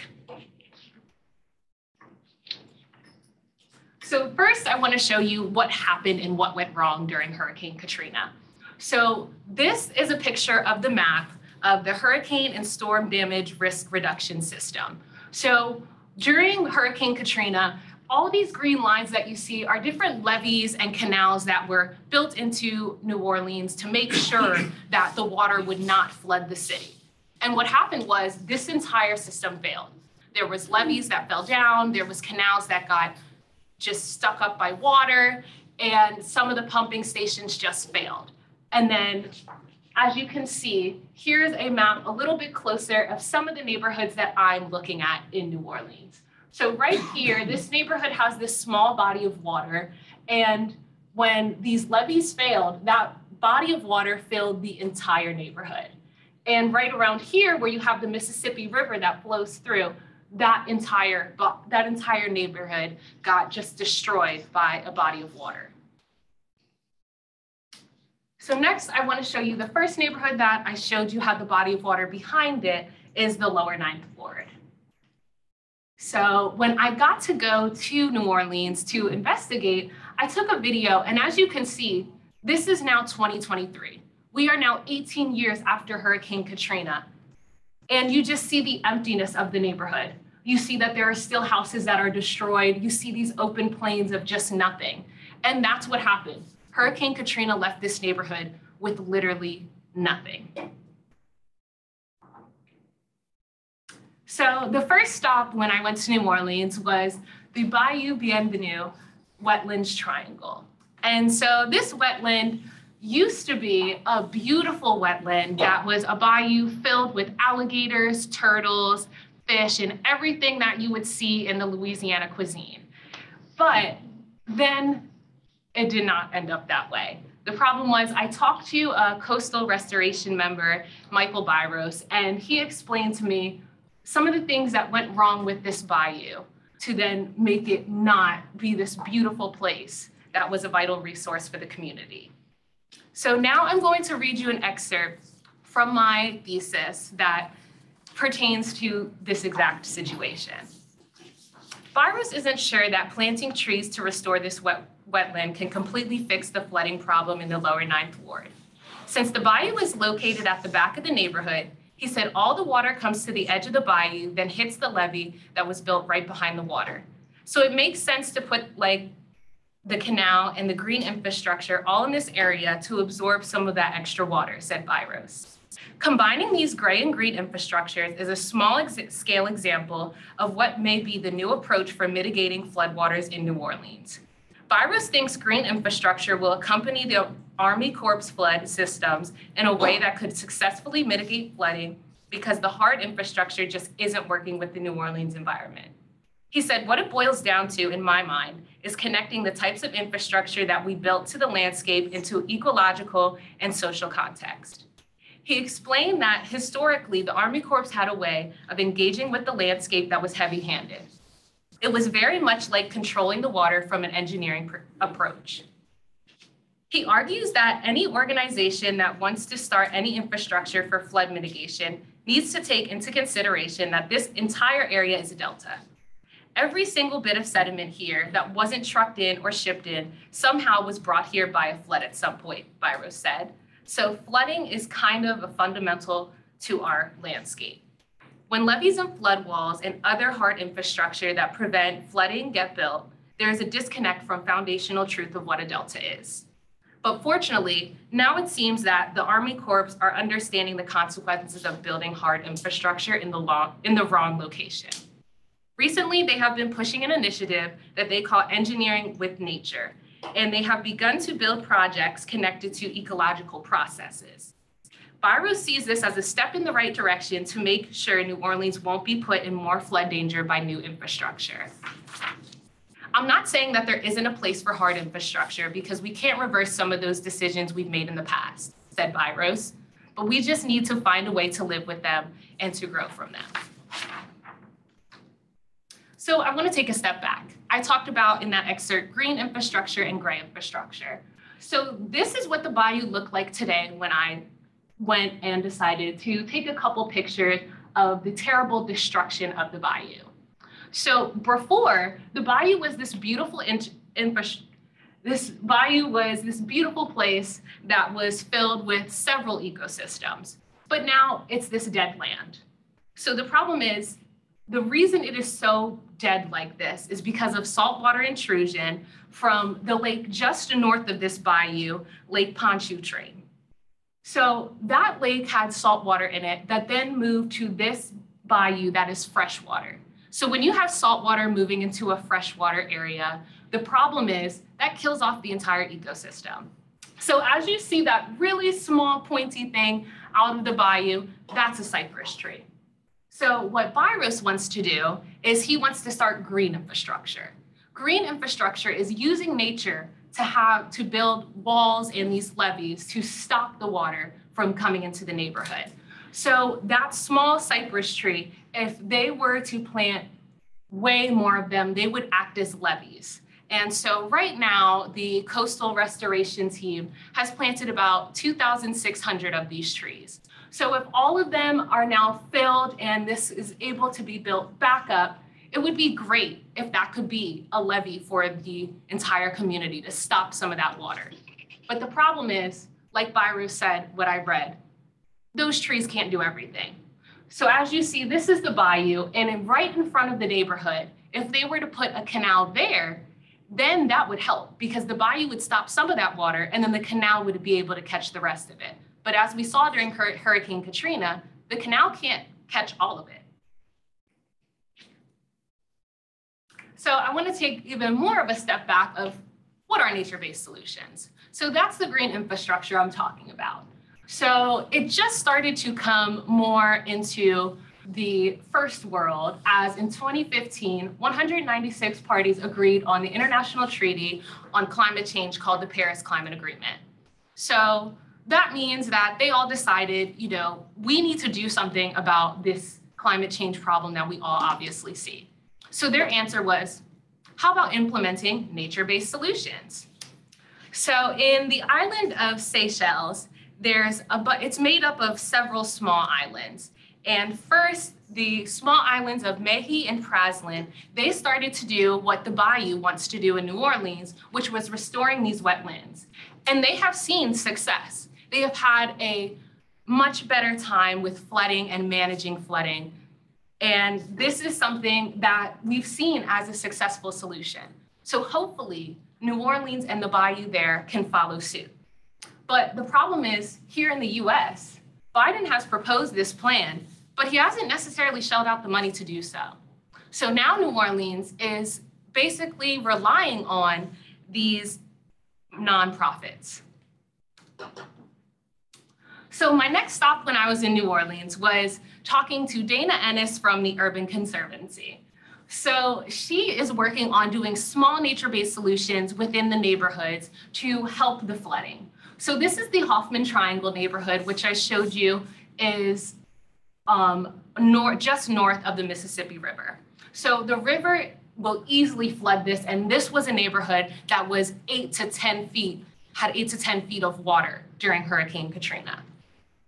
So when you see these rain gardens, they have about 1,000-gallon capacity in each garden. So when you look at that, even though it looks like this is just such a small thing that wouldn't help anything, when you can hold 1,000 gallons of water in each lawn, that is just incredibly helping the neighborhood. So then not only were the residents involved, but then also businesses were involved. So this is a picture of the parking lot of the Parkway Bakery. So normal parking lots we see here are just cement with a bunch of lines and you park in a spot. But here, now we have what we call permeable pavement. When water can move through the pavement and not just sit on top of cement, you will then not have this flooding issue. So when this entire parking lot is about an acre of just ways that water cannot be flooding and filling up, that is so helpful to the community. And then also here, we have another restaurant that is called Dookie Chase's, and it is known for having political figures come in. During the civil rights movement, Martin Luther King sat there and ate there, and it has been just a pivotal part of the community in Louisiana. But the problem was, after Hurricane Katrina, this entire restaurant was underwater. And since it was so beloved to the community, this was the one thing that they said, we need to fix this. So what they did, as you can see in these bricks here, is start permeable pavement, because as you can see, there's a bit of a downhill slope. And the problem is, when this place floods and then the water goes out to the street, now you're just flooding the neighborhood also. So now with this permeable pavement, the water is able to go down and not flood the entire neighborhood. And then also you see more of the rain gardens, which we saw in the residents' lawns, and this is also helping just stop that water. So one of the last places that I went to was some of the churches in Louisiana. So New Orleans is filled with several Baptist churches, and just in the Hoffman Triangle, there is over 100 small Baptist churches. So the churches understand how much of an impact they can make. So the great part is Dana Ennis from the Urban Conservancy teamed up with this nonprofit association also called Thrive. And Thrive helps people that were young people that have been incarcerated or young people who are put in bad situations. It gives them a job and something to do. So for Thrive worked with the Urban Conservancy to put in these beds and put in more permeable pavement. So at the church, we not only have permeable pavement that is stopping the water from flooding the church, but it's also helping the neighborhood around it. But then also, as you see more of these little sticks that we saw in the bayou, those are cypress trees. Now, I went in January, so they were not green, they were not luscious, but once they are, each cypress tree can hold 800 gallons of water, which then goes directly back into the atmosphere from soil.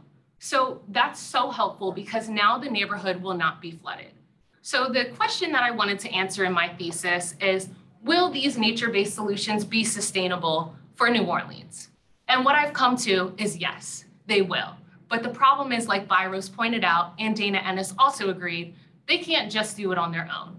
Nature-based solutions won't save New Orleans by itself. But if we start using and implementing these nature-based solutions with what the Army Corps had done in the past, that together could help keep New Orleans afloat. So I just wanted to say thank you. I wanted to take a second to thank my mom and my uncle who are here. I have several people watching on Zoom. I know I have professors, my brother, and my boyfriend. And I just want to thank them because not only is it hard to go to a city alone where you don't know anybody, but coming from Hampton University, it was HBCU. So this was a bit of a culture shock to me. Being in such a technical school in Cambridge where there's such a low minority rate, it was terrifying.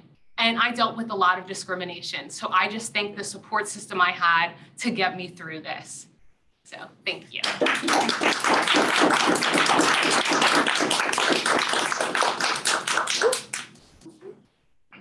Yes. Yeah, so you talked about the combination of nature-based solutions and it sounds like federal intervention. Is the Army Corps of Engineers post-Katrina what are they doing? Because it was their system that failed, right? So what steps are they taking to sort of supplement what the community's doing? Yeah, so they're working with now they're working with these nonprofit groups and the Coastal Restoration Group, which is very helpful because they're seeing what they did was very much of an engineered approach. So they're seeing it from a green approach. So some of the things they're doing is trying to make sure that these levees don't keep subsiding the soil. So they're making sure that where they build the levee isn't going to cause more damage than help. So by doing that, they're working with environmentalists who understand how to use, the land. One more question. Yeah. The rain gardens, it looks like, those, are those all areas that had not been planted at all previously? Or are those areas where a specific type of vegetation is planted and that's why they can absorb so much water? Yeah, so before, I didn't put it all in my presentation, but part of my thesis was Dana Ennis really worked with this initiative called FYI, Front Yard Initiative. So before, where these rain gardens were, it was just a full path of cement for a driveway, like, our normal driveways look like. But instead, now they made the permeable pavement, and then in front of their lawns where they would just have cement of a sidewalk, that's where they made sure to put these rain gardens in. So before it was just such a cement heavy neighborhood, and now having those rain gardens, it just helps so much with the flooding.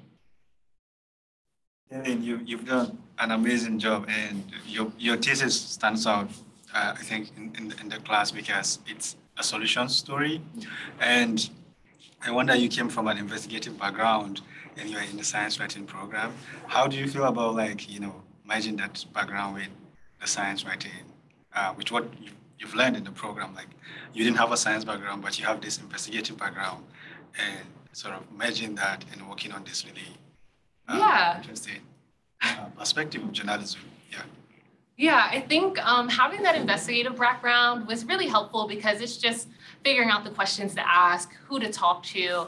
I think a big thing when I went to New Orleans, what was very helpful was I had, just that comfortability of interviewing people. So even with Dana Ennis, I felt like I was on an episode of Dateline. Like, she took me around the entire neighborhood. She drove me probably for hours, not only to that neighborhood, but going to churches and just showing me all these examples. So I think, and just having my camera with me so I could show you all these pretty examples too, and hopefully include them in my thesis. So I think, just having that reporting background and really understanding what I needed to look for to find the solution.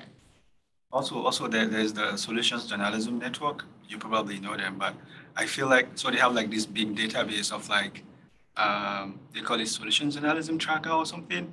And like all solution stories, they basically try to track all solution journalism stories. And I feel like this can neatly fit in there. And because the goal, I think, with solutions journalism is you want to show people that, a lot of, like in the media, you see it's a lot of bad news and problems.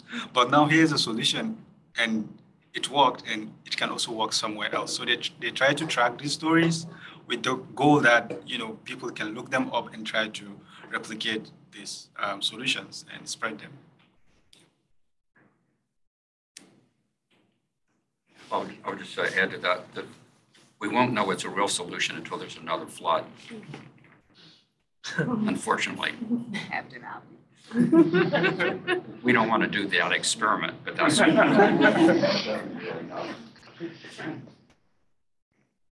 I'm curious, how did you make connections with all these people in New Orleans before you went down there? Traveling and coordinating with all these people in order to make everything line up must have been a challenge. I'm curious about that. Yeah, I think that's where a lot of what Abdullahi said by investigative reporting helps, because I just reached out to so many people, and then before going to New Orleans, I had so many phone calls to make. So I feel like I had gotten Dana Ennis's entire life story before I'd even got in her car. So it was okay, I guess now I do trust this stranger. And then Michael Byros, I had already worked with some coastal restoration groups. So just making sure I had the right people for Louisiana. Definitely some of my connections with the EPA from my past classes, and some of my connections from Hampton really did help me with this story because I was able to make sure I was talking to the right people. You think, I mean, thank you. This was, it's so lovely to have some hope after. The presentations were great, but this is, and I think, you know, you developed the story really well over the course of the year. It was a complicated story to assemble. But one thing that, I mean, just you know, as you were presenting, struck me is you know, on the one hand, this is a very local set of solutions. And in your thesis, you talk about some wider issues, but I'm wondering also if there's that we're sort of in, you know, what Boston's doing and the question of, you know, funding from Congress and all that, you know, those are sort of national scale issues or regional scale issues.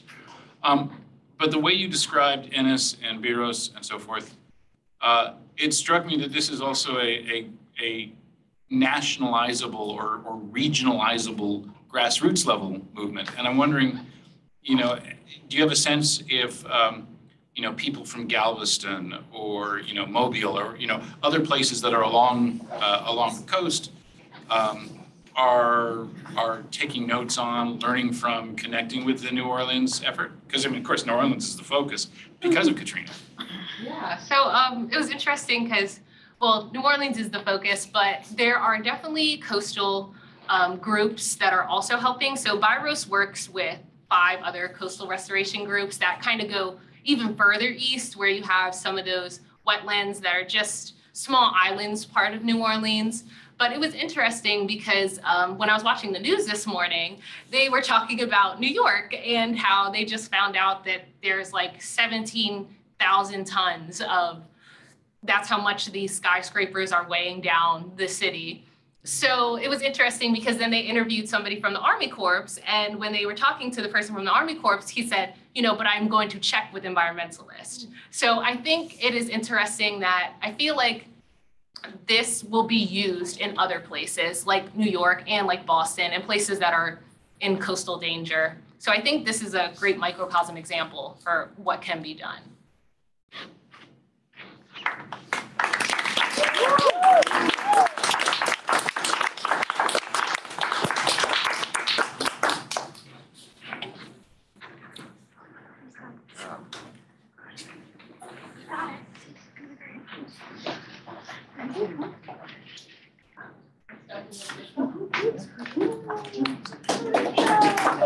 You have it. My mom went on.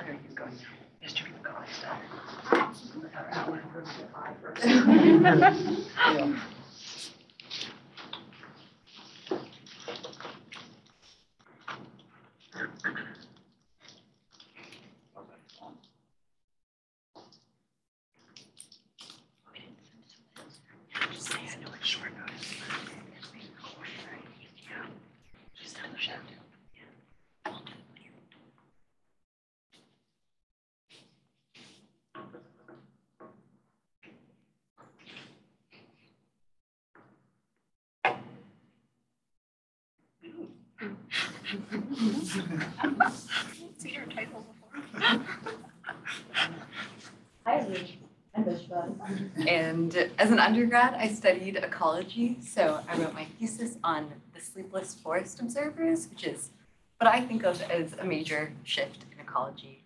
So I want to start off with asking you all to close your eyes for a few seconds and picture an ecologist, someone that is researching how organisms interact with each other and their environments, doing that research. Okay, open your eyes. What did you all picture? What type of work was the ecologist doing? Like, what did the research look like? I'm imagining like going out into the field in their like mosquito net, collecting samples and getting, you know, their hands dirty out in the forest. Yeah, totally. Field work, like V said, yeah. I saw like hiking boots and cargo shorts. Yeah, that's what I think of as an ecologist too. And in undergrad, mostly in my labs, like that's what I would do. But increasingly, ecologists aren't directly interacting with the organisms that they're studying. They're not in the field. Instead, they're putting sensors into the field that take photos or videos of animals or plants. or they put recorders in the field that record sounds of those organisms. And they also use genetic methods that identify organisms using DNA that they shed into their environment. So all of these sensors create some distance between the researchers and what they're studying, and that has some interesting implications. I'll start by reading a little bit of my intro. In recent years, sensors have become less expensive, and the quality of sensors and the methods to analyze their data have improved. As a result, ecologists are using remote observation more and more in their research. The explosion is happening now, says Tal Levy, an ecologist at OSU who studies quantitative wildlife ecology, conservation, and environmental genetics at the Andrews. A review article published in Frontiers in Ecology and Evolution found that the number of scientific publications with the keyword eDNA tripled from 2015 to 2018. The number with the keyword camera traps doubled, and the number with the keyword bioacoustics increased by 50%. There are good reasons for this shift. Remote sensing can help researchers learn about ecosystems. Because sensors don't always need someone physically present, researchers can use them to collect data at larger and finer scales and in places that are difficult to observe directly. Sensors can also detect a wider range of organisms than traditional methods. Levy says these technologies are like direct observation, but instead of just you, you've got 5,000 versions of you that can stay awake all night long. Simultaneously, researchers spend less time in the field when they use remote observation, and it is in the field where they often come up with research ideas and develop a deeper intuition for an ecosystem. Remote observation can also encourage the trend of finding patterns that an animal lives in environments with specific characteristics, for example, without learning what causes those patterns, which of those characteristics are important to the animal and why. So I wanted to look at this shift through the lens of a specific place. And I chose the H.J. Andrews Experimental Forest, which is on the western side of the Cascades in Oregon. And it's one of 28 National Science Foundation funded long-term ecological research network sites. And that makes it a good place to study how the shift from more traditional methods to remote observation is changing, because they have a history of doing both. And it's a 15,800 acre forest that is jointly managed by the Forest Service's Pacific Northwest Research Station, Oregon State University, which is in Corvallis right there, and the Willamette National Forest. And it was established in 1948, so it's been around for a while. And in January, I got to travel to Oregon State University to interview a bunch of people, and then to the Andrews itself to see the forest and also interview some people. It's pretty quiet in the winter. There aren't that many researchers there, but it was still like really impactful to be in the place, and it helped reinforce part of the idea of my thesis, like how meaningful it is to not just talk to people and read things, but experience a place and like realize all of the questions that I wouldn't have thought of if I had just been talking to people. So that was cool. And the main questions that my thesis was centered around is, are researchers able to get the benefits of remote observation while avoiding the risks? And are they able to find a balance between traditional methods and remote observation? And what does that look like in the place? So this is at the Andrews. By headquarters, they have this little loop through some old growth forests called the Discovery Trail. And towards the end of that, you start hearing the sound of a fan whirring, and you see all of these sensors. So right here on the Discovery tree, they call it, this is a temperature sensor, and this is like a thin wire band with blue beads that measures as the tree contracts and expands each day and over the course of the season.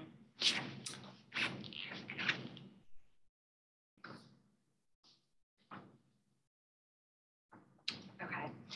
So all of the photo in the first slide and in this one, and in the ones to come, are by David Paul Bales, who was an artist in resident at the Andrews. They have this program there called Long-Term Ecological Reflections, where they bring artists in residence and writers in residence. So it's really cool to see their work and like see other people depict the place. And I think one project that's happening at the Andrews that exemplifies some of the benefits that remote observation can have, it uses camera traps. So these huge pieces of wood often fall into streams, and in the past, land managers have taken those out because they thought they made the stream unclean and blocked the passage of fish. But researchers at the Andrews found that they're actually really important to the ecosystems, to the aquatic ecosystem specifically. There's still this big gap in scientific knowledge about how that wood affects aquatic animals. So one researcher at Oregon State University, Yvonne Arismendi, wanted to see how that wood impacts terrestrial land animals. So he set up, in the past, the only option would be to like basically sit on the stream bank and look at the wood. But of course that takes a lot of time and animals behave differently when they're in the presence of humans. So now there are camera traps. He put them by the wood and just like took videos, 15-second videos whenever they sensed motion. And he found that land animals use this wood a lot. They use it to cross the stream, to rest, to find food, and to eat. And I think this is a good example that shows how much the scale can increase when you use camera traps. Like rather than just one person sitting on the stream for a few hours a day, you can have camera traps all throughout the forest, constantly recording what's going on. And here is a video of a few videos from the camera traps.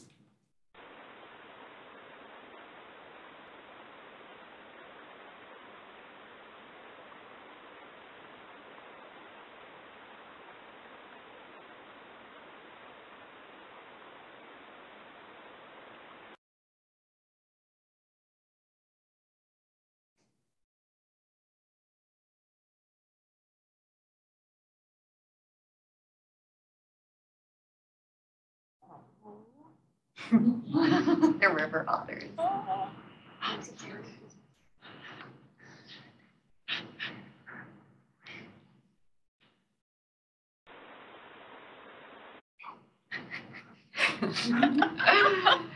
At the same time, there's some risks to spending less time in the field, to using this remote observation.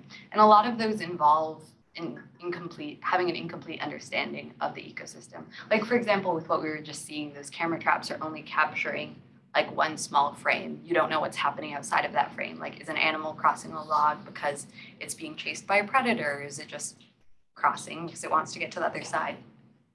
And I think like the next level out from remote observation, something that removes ecologists even more from what they're studying is data sharing, which has a lot of benefits. It's like a trend that has good reasons behind it, because when researchers publish a study and share the data that they used in it, that means that more scientists can use that data and people can combine multiple data sets to look at broader trends. And 1/5 of publications that use data that was collected at the Andrews aren't by people that collected the data themselves. But this can also go astray. In 2018, there was an article published in PNAS that found that invertebrate biomass at the Luquillo LTR site in Puerto Rico fell from between 10 and 60 times from the 1970s to 2012 because of warming. But because of global warming, the people that analyzed the data didn't realize that collection was concentrated in specific parts of the site, and it was taken soon after a hurricane. So when you take those two variables into account, the invertebrate biomass didn't actually fall because of warming. So having that incomplete understanding of data and like of an ecosystem can lead to inaccurate results. I love this photo of the Andrews, especially in the winter. It's just like so green and lush and alive. For the most part, I found that people are balancing traditional methods and remote observation well at the Andrews. And although there are risks, those risks are on the mind of ecologists, and they're finding ways to work around them. And even people that use remote observation still spend a good amount of time in the field. A good example of that is Nina Ferrari, who's a graduate student at Oregon State University, and she's using bioacoustics to study how birds are distributed in vertical space. And she set up acoustic recorders at 10-meter intervals up 14 trees in the Andrews, and that involved a lot of time in the field, both to to set up the devices and to maintain them and to take them down. So this is a video of her doing that.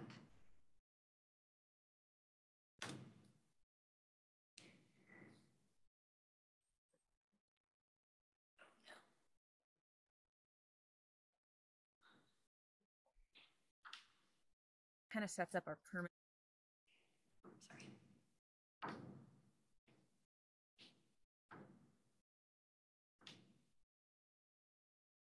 And so then from there, we can come back to the tree, rerun the rope through that pulley system, and essentially use a like fixed line single rope system to ascend up the tree. So what you'll see here in this video is me using my chest roller and my knee ascender, my foot ascender, and a handle ascender to climb up this rope. And then I'll be stopping at each station along the way to tend to the equipment. I got to come out at least 3 times, one to install the equipment, once to take down the equipment, and once in between to swap batteries. I'll leave them out for the duration of the bird breeding season, so early May through mid-July. So even when researchers are using these remote observation methods, they still spend a lot of time in the field. I'm not sure how to get to the next slide. Escape.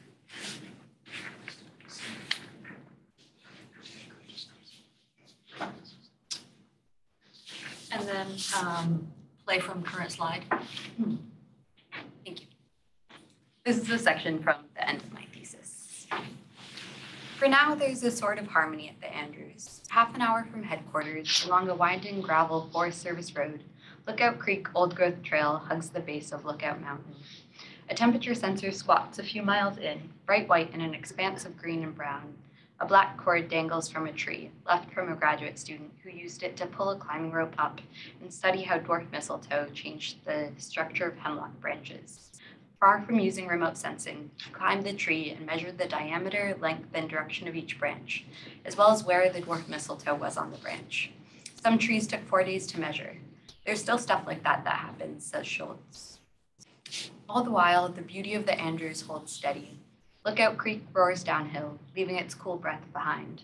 Further along the trail, the creek is out of sight, but still within earshot. Further still, it is snowing. Large wet flakes fleck the soft soil and emerald needles. Back down, the snow becomes a light rain and then a fog. It glows golden in the sinking sun. Okay. Thank you to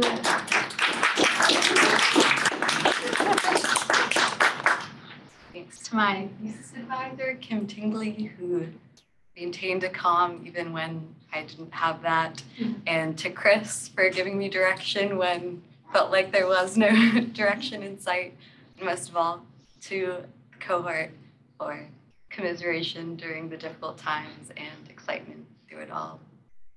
You're all great. Any questions? Yeah, I think a question for you is, you have an ecology background, and I know that you love nature a lot. How do you feel about like technologies like this in the next 10 years, and how they sort of going to change the field? Yeah. What excites you? I mean, about what excites me about them?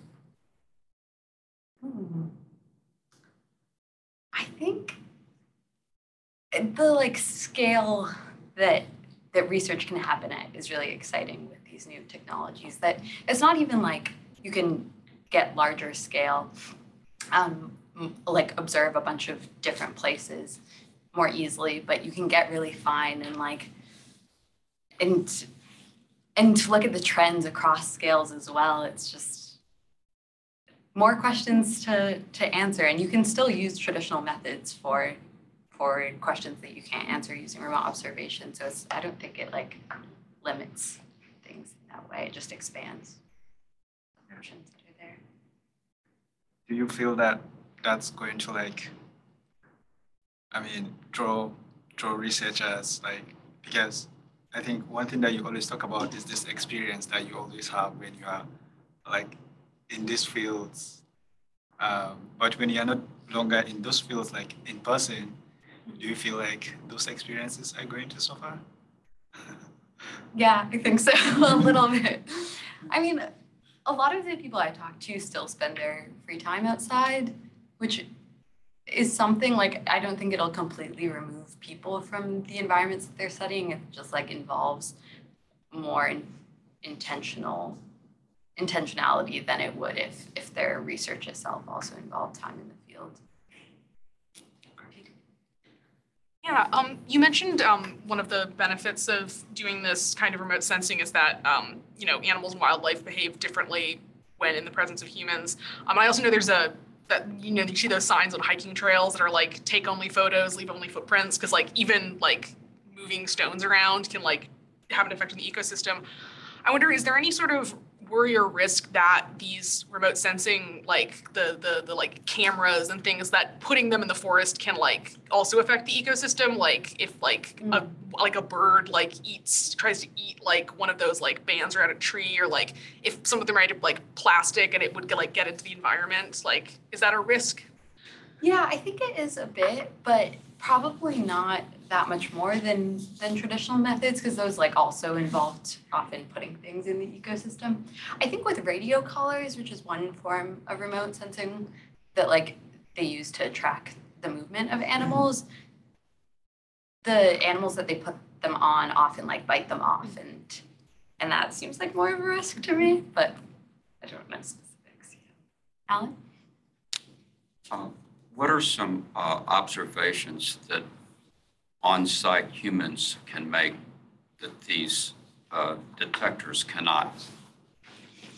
Yeah, I mean, there are a lot of observations that these detectors can make. I think it's the more holistic experience that they have trouble making. Like if you're using a camera trap, you're not hearing things, unless you're taking a video, it's sad. If you're using a camera trap, you're not like getting a sense of the temperature and the sound and the whatever other sensations there are. It's just like more limited, so you don't have the whole picture of what's going on.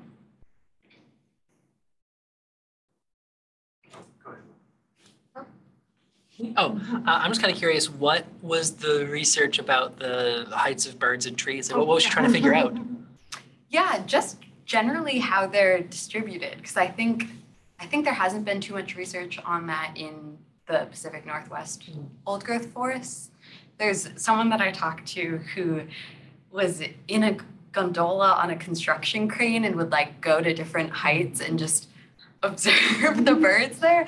But like you obviously can't do that for that long or in that many. It was just in one forest, and so that, and then also like how climate affects, like everywhere that she has a recorder, she also has a temperature sensor. Cool. Tom? One thing I wonder is if the whole remote sensing movement in ecology might do for sort of citizen science what remote control of easy for me to say, remote control of observatories has done for citizen involvement in astronomy. Because if you've got camera traps that you can access remotely, if you've got data and so forth, people who are disabled can do forest research. People who are in cities 3,000 miles away from the Andrews and so forth. Is that part of this movement, or is it still really confined to the the research community? Yeah, that's a great point. I'm not sure what the specific links are between citizen science and remote observation, but your question did make me think back to data sharing and how like one reason behind that is that it makes like people that don't have the privilege to go into the field can still use that data without collecting it themselves.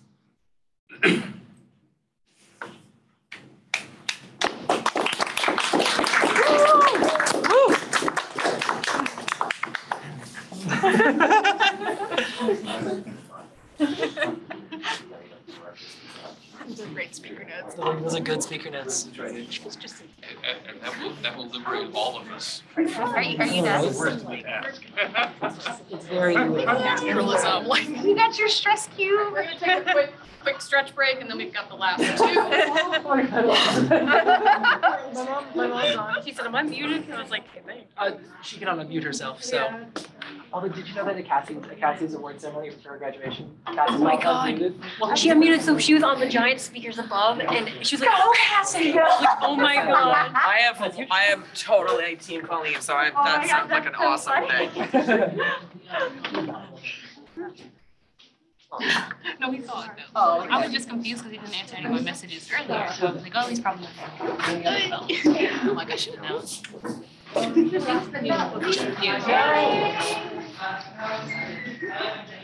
I said he's on in 30 minutes. Still is.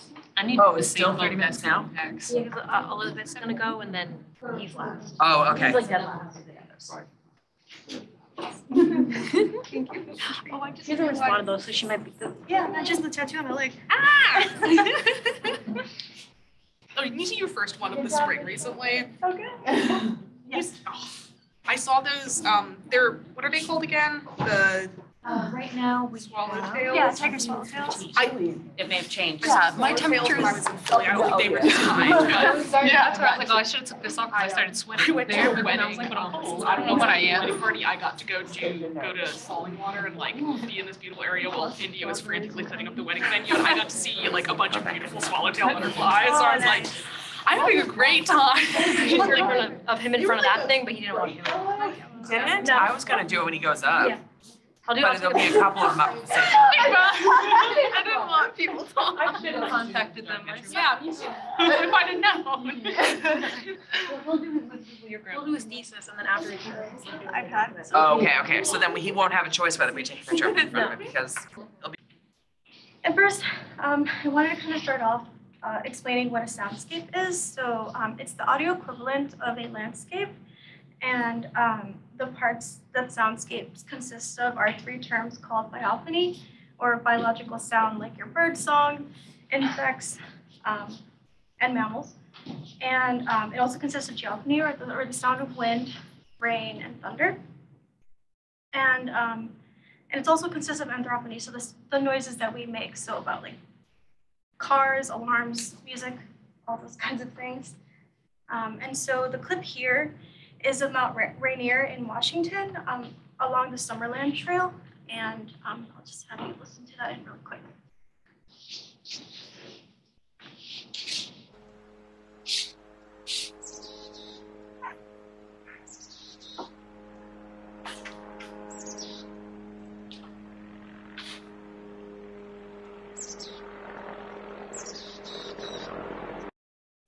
So here we hear anthrophony as well as biophony, so a chickadee and the sound of a helicopter passing over. And so soundscapes matter because changes caused by us through land use changes the way a soundscape sounds. And so listening to soundscapes can reveal the health of an ecosystem and the biodiversity found within.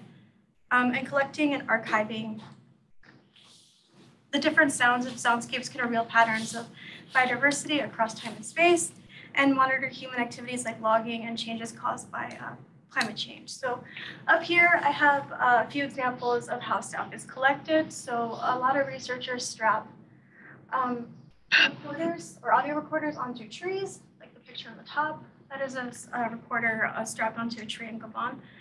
And at the bottom here are some tripods located in Alaska.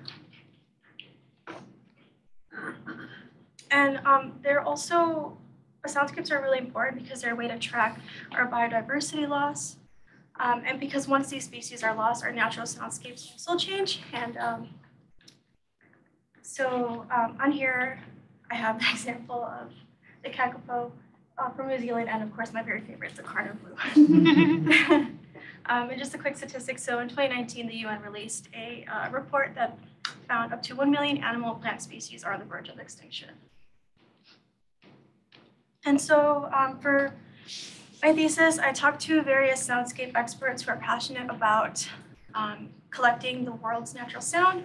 And while I was writing each passage of my thesis, I would listen to different soundscapes to kind of zone in the reader of where researchers collected these soundscapes. And so one of the first researchers that I talked to and reached out to was Brian. And he is one of the first researchers who published a paper about soundscapes, kind of detailing, he was the first person to detail the field in ecology that had to do with sound. And currently, he is working on a project with the Center for Global Soundscapes called Vanishing Soundscapes. And his mission is to archive all the soundscapes in the 32 biomes on Earth. And so far, he has collected 1.2 million soundscapes. It was really hard to track down because he was constantly traveling to different parts of the world. And I finally got to talk to him, and he's like, I'm going to jump on a plane in a few hours to go to Malaysia. So he's a very tough person to track down.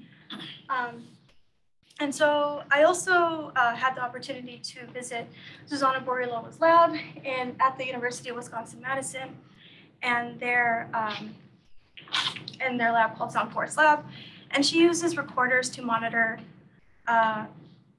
for the world's forests for conservation of diversity and protection. So in 2016, before she started her own lab at UW-Madison, Zuzana collected soundscape data from over 100 sites in the Borneo forest in Indonesia to see how the structures of soundscapes change as a forest changes. So I'm going to play you a soundscape from a forest in Indonesia that hasn't been logged in 38 years, so it had time to regenerate and kind of bring the biodiversity back.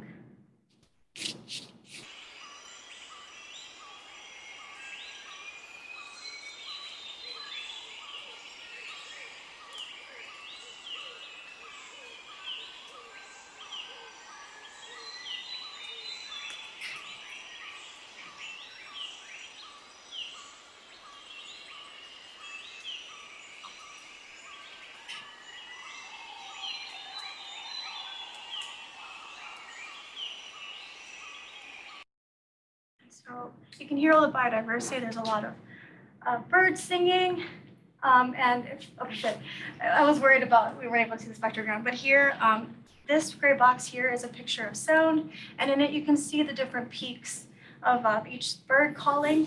And so to see how the structure changes as the use of a forest changes, Zuzana also took sound of an area in the forest that was transformed into an acacia plantation.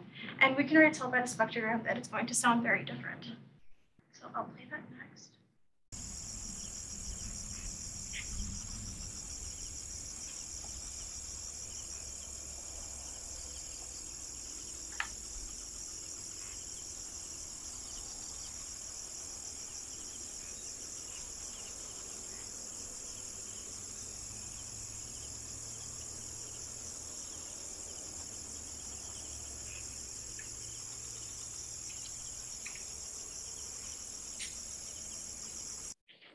So in this clip, less diversity is heard. It's very monotonous, and all we hear is the buzzing of insects. And our picture of sound is also absent of those distinct diverse peaks that we saw before. And so because Zuzana was able to see differences with the spectrograms and in the way that it sounds, her current project now consists of traveling to Central Africa, to Gabon, to do the same project that she did in Indonesia here. And so my reporting also took me to Wisconsin again, my home state, and here is the conservation biologist and nature writer Aldo Leopold's shack as it was in 1938. And it is where he wrote his most famous piece called the Sand County Almanac. But in the 1940s, Aldo Leopold was also interested in soundscapes. And he would rise before dawn with a pot of coffee, pen and paper in hand, and sit outside his shack and write down the species of birds that he heard, or the time that he heard them, and he had a monitor to monitor like daylight too. And so in 2012, Professor Emeritus Stan Templey at the University of Wisconsin-Madison found Aldo Leopold's unpublished manuscript and used his notes to reconstruct what the dawn chorus sounded like at the shack in the 1940s. And so I was able to talk to Stan Templey at a talk he gave at the Museum of Wisconsin Art. And in the middle here is a picture of what all those notes look like. And it was really interesting to see how, when he first took the notes, they were very, very simple. Like he'd write the time and the birth species, but over time he would add different data, like the amount of light available. And so using AI and the Cornell Library Birdsong, Stan was able to recreate what the dawn chorus sounded like, and it is pretty long, so I'm only going to play a few seconds of it.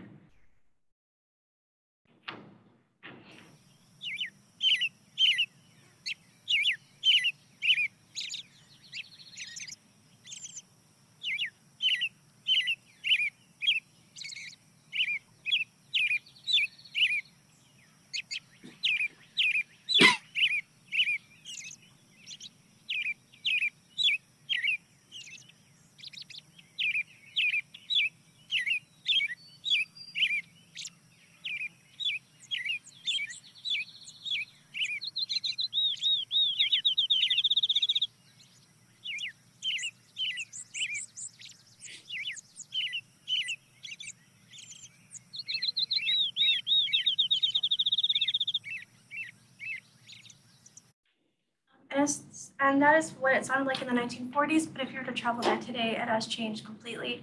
Not too far from the shack, they built a highway so we can hear human noise now too.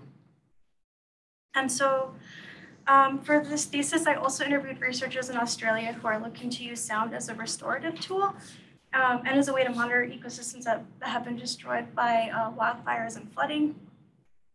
And so I'll start with a section of my thesis that kind of details that. So in the fall of 2022, Eastern Australia underwent extreme heavy rainfall that flooded areas in New South Wales and Victoria, and soundscape recordings had another chance to prove their worth. October was recorded as the wettest October on record in the Murray-Darling Basin, which includes Australia's longest system of rivers. Total rainfall numbers across the basin were near 150 millimeters, or about 6 inches, and it was 4 times the average for the month, breaking records set in 1950, and thousands of people were evacuated from the flash floods. And so here's a picture of how substantial the flooding was. So the picture on the right is from September, and then the one on the left is from October. And you can see just the lines of blue, how intense the flooding was. And so part of my research, I interviewed a researcher in Australia who's using soundscapes to record wetland birds. And I'm going to read a section of my thesis that kind of explain that. So, hidden in the reeds of wetlands skimming the forest edge, the endangered and cryptic bittern, a heavy-sought heron lays low, its streaky brown and buff plumage camouflaging its body. It stalks the reedy area, slowly lifting its feet, and at times stopping to lift its neck high to blend in with the grass. Since 2021, Liz Snyder-Sig has monitored the bittern. There are an estimated 1,300 Australasian bitterns nationally, with about 30% living within the forest. It is considered one of the most world's endangered water birds. And bitterns are like avian Goldilocks. Their wetland habitats must be not too deep or too shallow and must be flooded for just the right amount of time. The proper water levels produce the plant communities needed for nest cover and food. And so when I was talking to Liz, she sent me a picture of her on a kayak to kind of show what it looks like to put audio recorders in there. And this was while the flooding happened. And then that's her standing as the floodwaters receded in the same area that we saw before. And on the bottom here, we have the cryptic bittern with its neck high up. And so aside from collecting data on wetland birds, Liz is also collaborating with the Australian Acoustic Observatory And they call it the Australian Acoustics Observatory because it's like observing nature sound. So it's a play off of like the astronomical observatories that we have here. And one of our projects consists of using the sound of healthy soundscapes to bring back ones that were destroyed by fire or by human impacts. And she's currently working on a pilot study to get that program off the ground. And so this is a picture of what the sound recorders look like across the continent of Australia. They are solar powered, which is really important. Otherwise, you have to switch out the batteries a lot in these remote areas. And so part of Liz's project pilot study here is using false color spectrograms. They're very different from the ones we saw earlier with the gray boxes.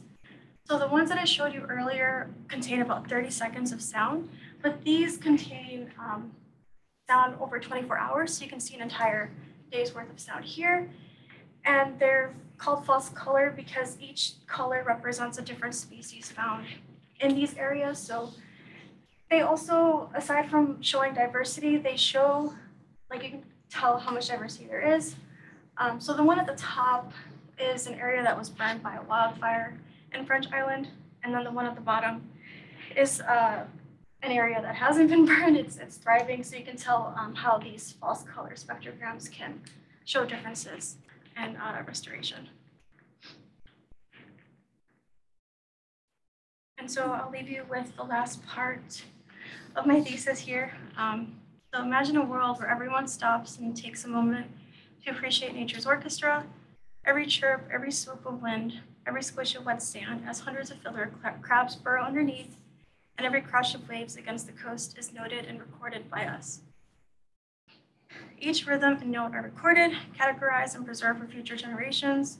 Our soundscapes are ever present but ever changing. Take a moment to listen. So, to my acknowledgements here, I want to thank my thesis advisors, Maura O'Connor and Nikki for her edits, Shannon for always having her door open to me, and Chris for all the help. I would also like to thank the researchers that I interviewed and took time other day to talk to me. And I also want to thank my GPSW cohort for their constant support. And as well as I want to give thanks to my friends and family who are watching online from home.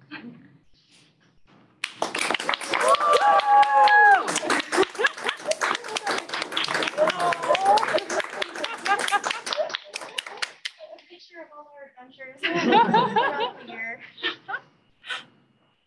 Yeah. What animal did you have there? Oh, it's a bunny. You found the petting zoo.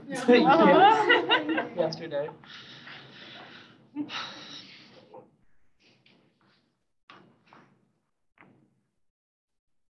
You can just leave it there if that's. There's like a weird pop-up. Okay. Yes.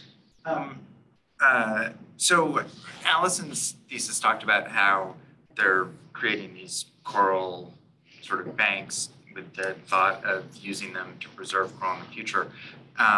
Is there any thought of using some of this data to know how to appropriately restore species that have been removed from habitats? Or what are the different uses that are being considered for this type of data? Yeah. I wish I could have talked more about the pilot study with Liz, but she's barely getting it off the ground. But her hope is to first collect the sounds of healthy ecosystems, to then use speakers to play it back in areas that have been burned by fire, to attract animals into the area. So it's kind of like a beacon of hope.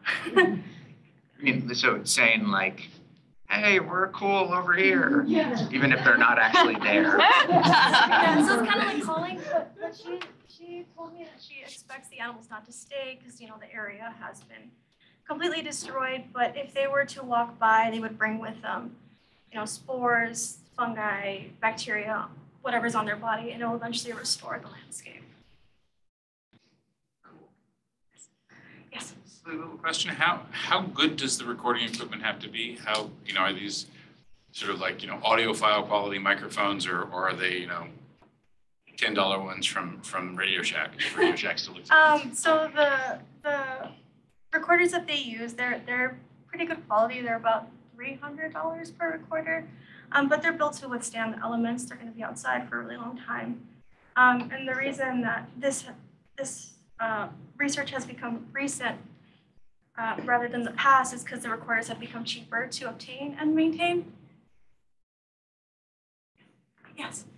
So that wonderful dawn chorus was completely like using AI.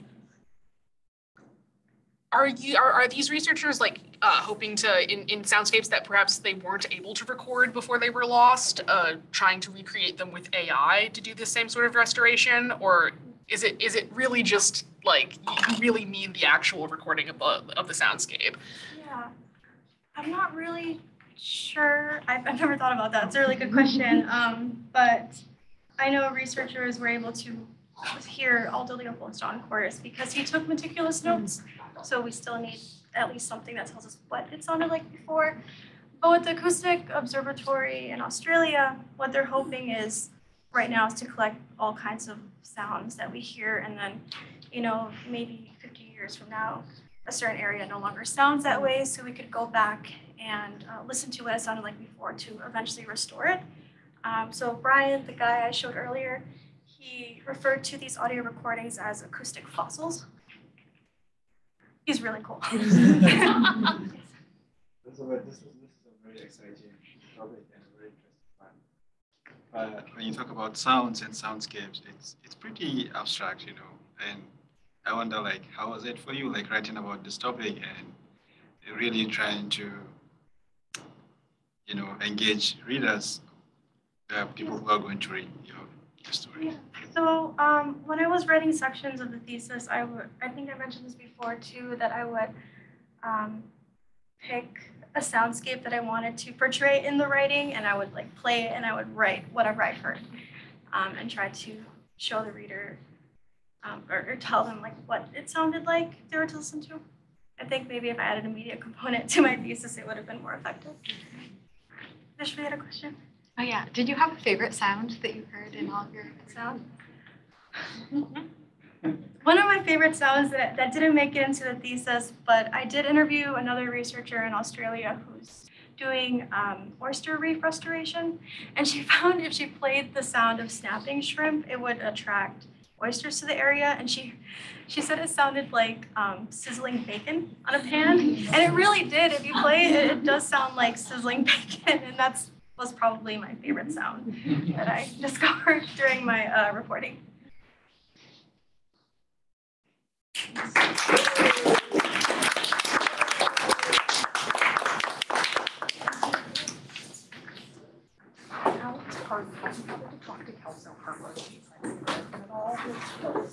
I think Eric is taking open applications for podcasts. Oh, no, sorry.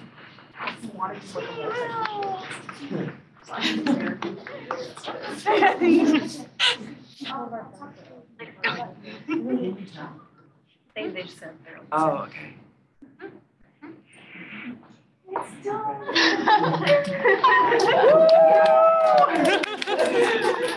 Thank you.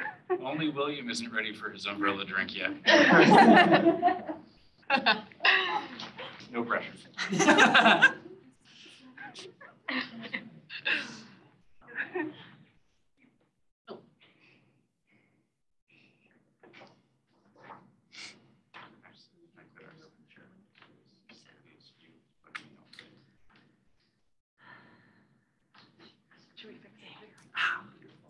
know what? I don't think we should.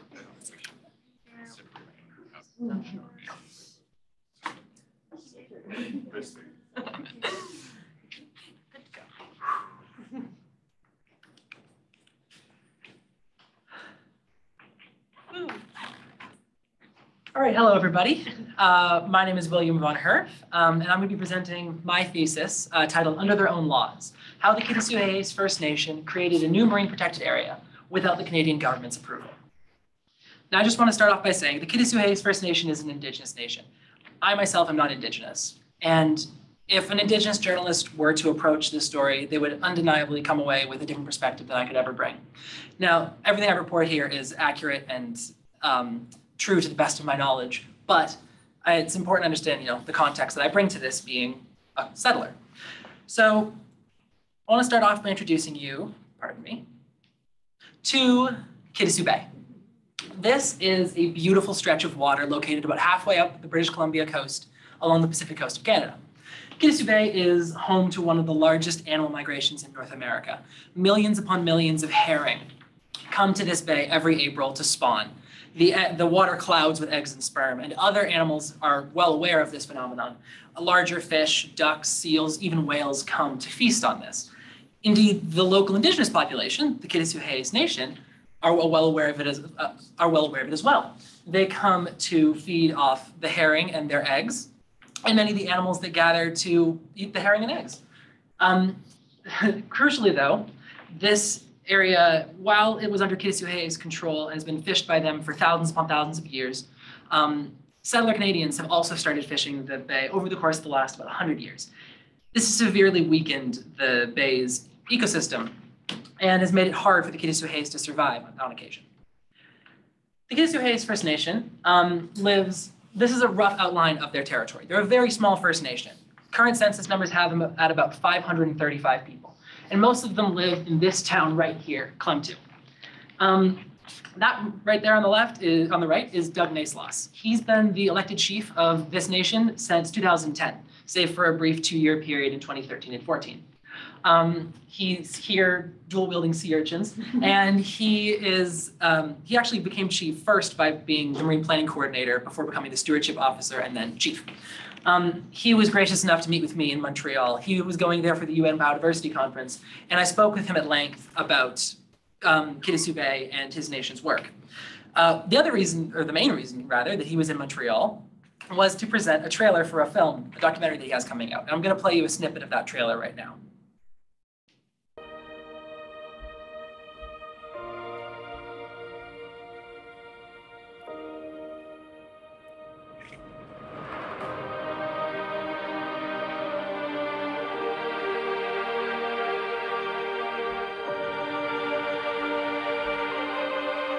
We have always managed our territory. Who better knows their territory than the people? Apologies for that poor editing work on my part there, but I want to focus in on this moment right here. We, the Kitasoo Nation, hereby declare Kitasoo Bay to be a marine protected area under our laws and inherent stewardship responsibilities. So what does this actually mean? The Kitasoo First Nation are an indigenous nation within Canada. The challenge there is, on one hand, Canada claims dominion over all of the lands that they claim, which includes British Columbia, and the Kitasoo are within there. On the other hand, the Kitasoo have never signed a treaty with the Canadian government. This is properly unceded and stolen land. The reason that they are declaring this protected area has to do with Indigenous stewardship. Indigenous stewardship is an umbrella term for conservation and management strategies that are done by Indigenous communities and governed by traditional laws, wisdom, and practices. The Kitasoo have a number of laws of these of their own. For instance, they know to never let blood touch the water during the herring spawn, so you don't hunt during the herring spawn. They know that, in fact, noise on the water disturbs the herring. So going back pre-colonialism, they would even wrap their oars in towels. That's how little noise they wanted on the bay. They know that runoff has a huge impact on herring spawn. And they know how much herring they can take while still maintaining a healthy population for next year. The truth is, Indigenous stewardship, based on these sorts of laws that have been developed over thousands of years, is unambiguously extremely effective. There's countless examples over the world of this.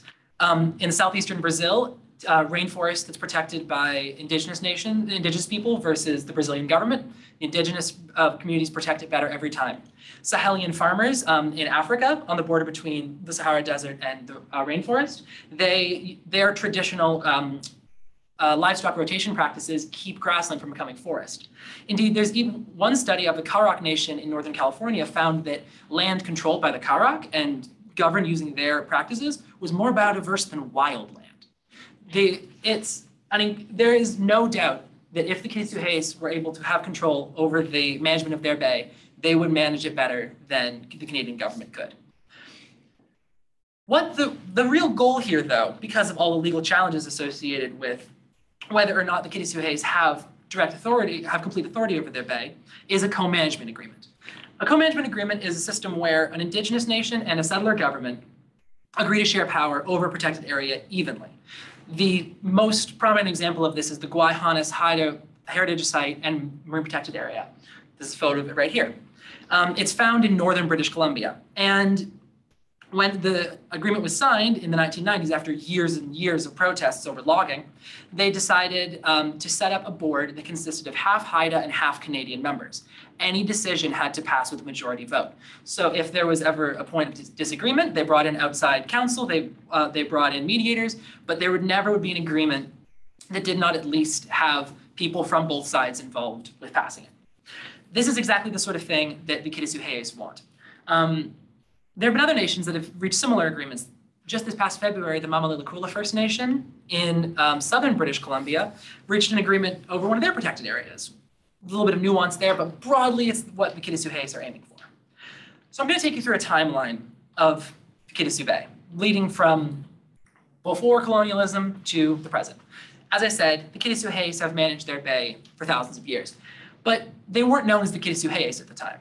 It was two separate nations, the Kitasoo and the Hehes. Indeed, they're entire separate linguistic groups. But in the 1860s, a series of plagues ravaged their communities, and they gathered in the area that's now known as Klemtu, and they formed a nation together.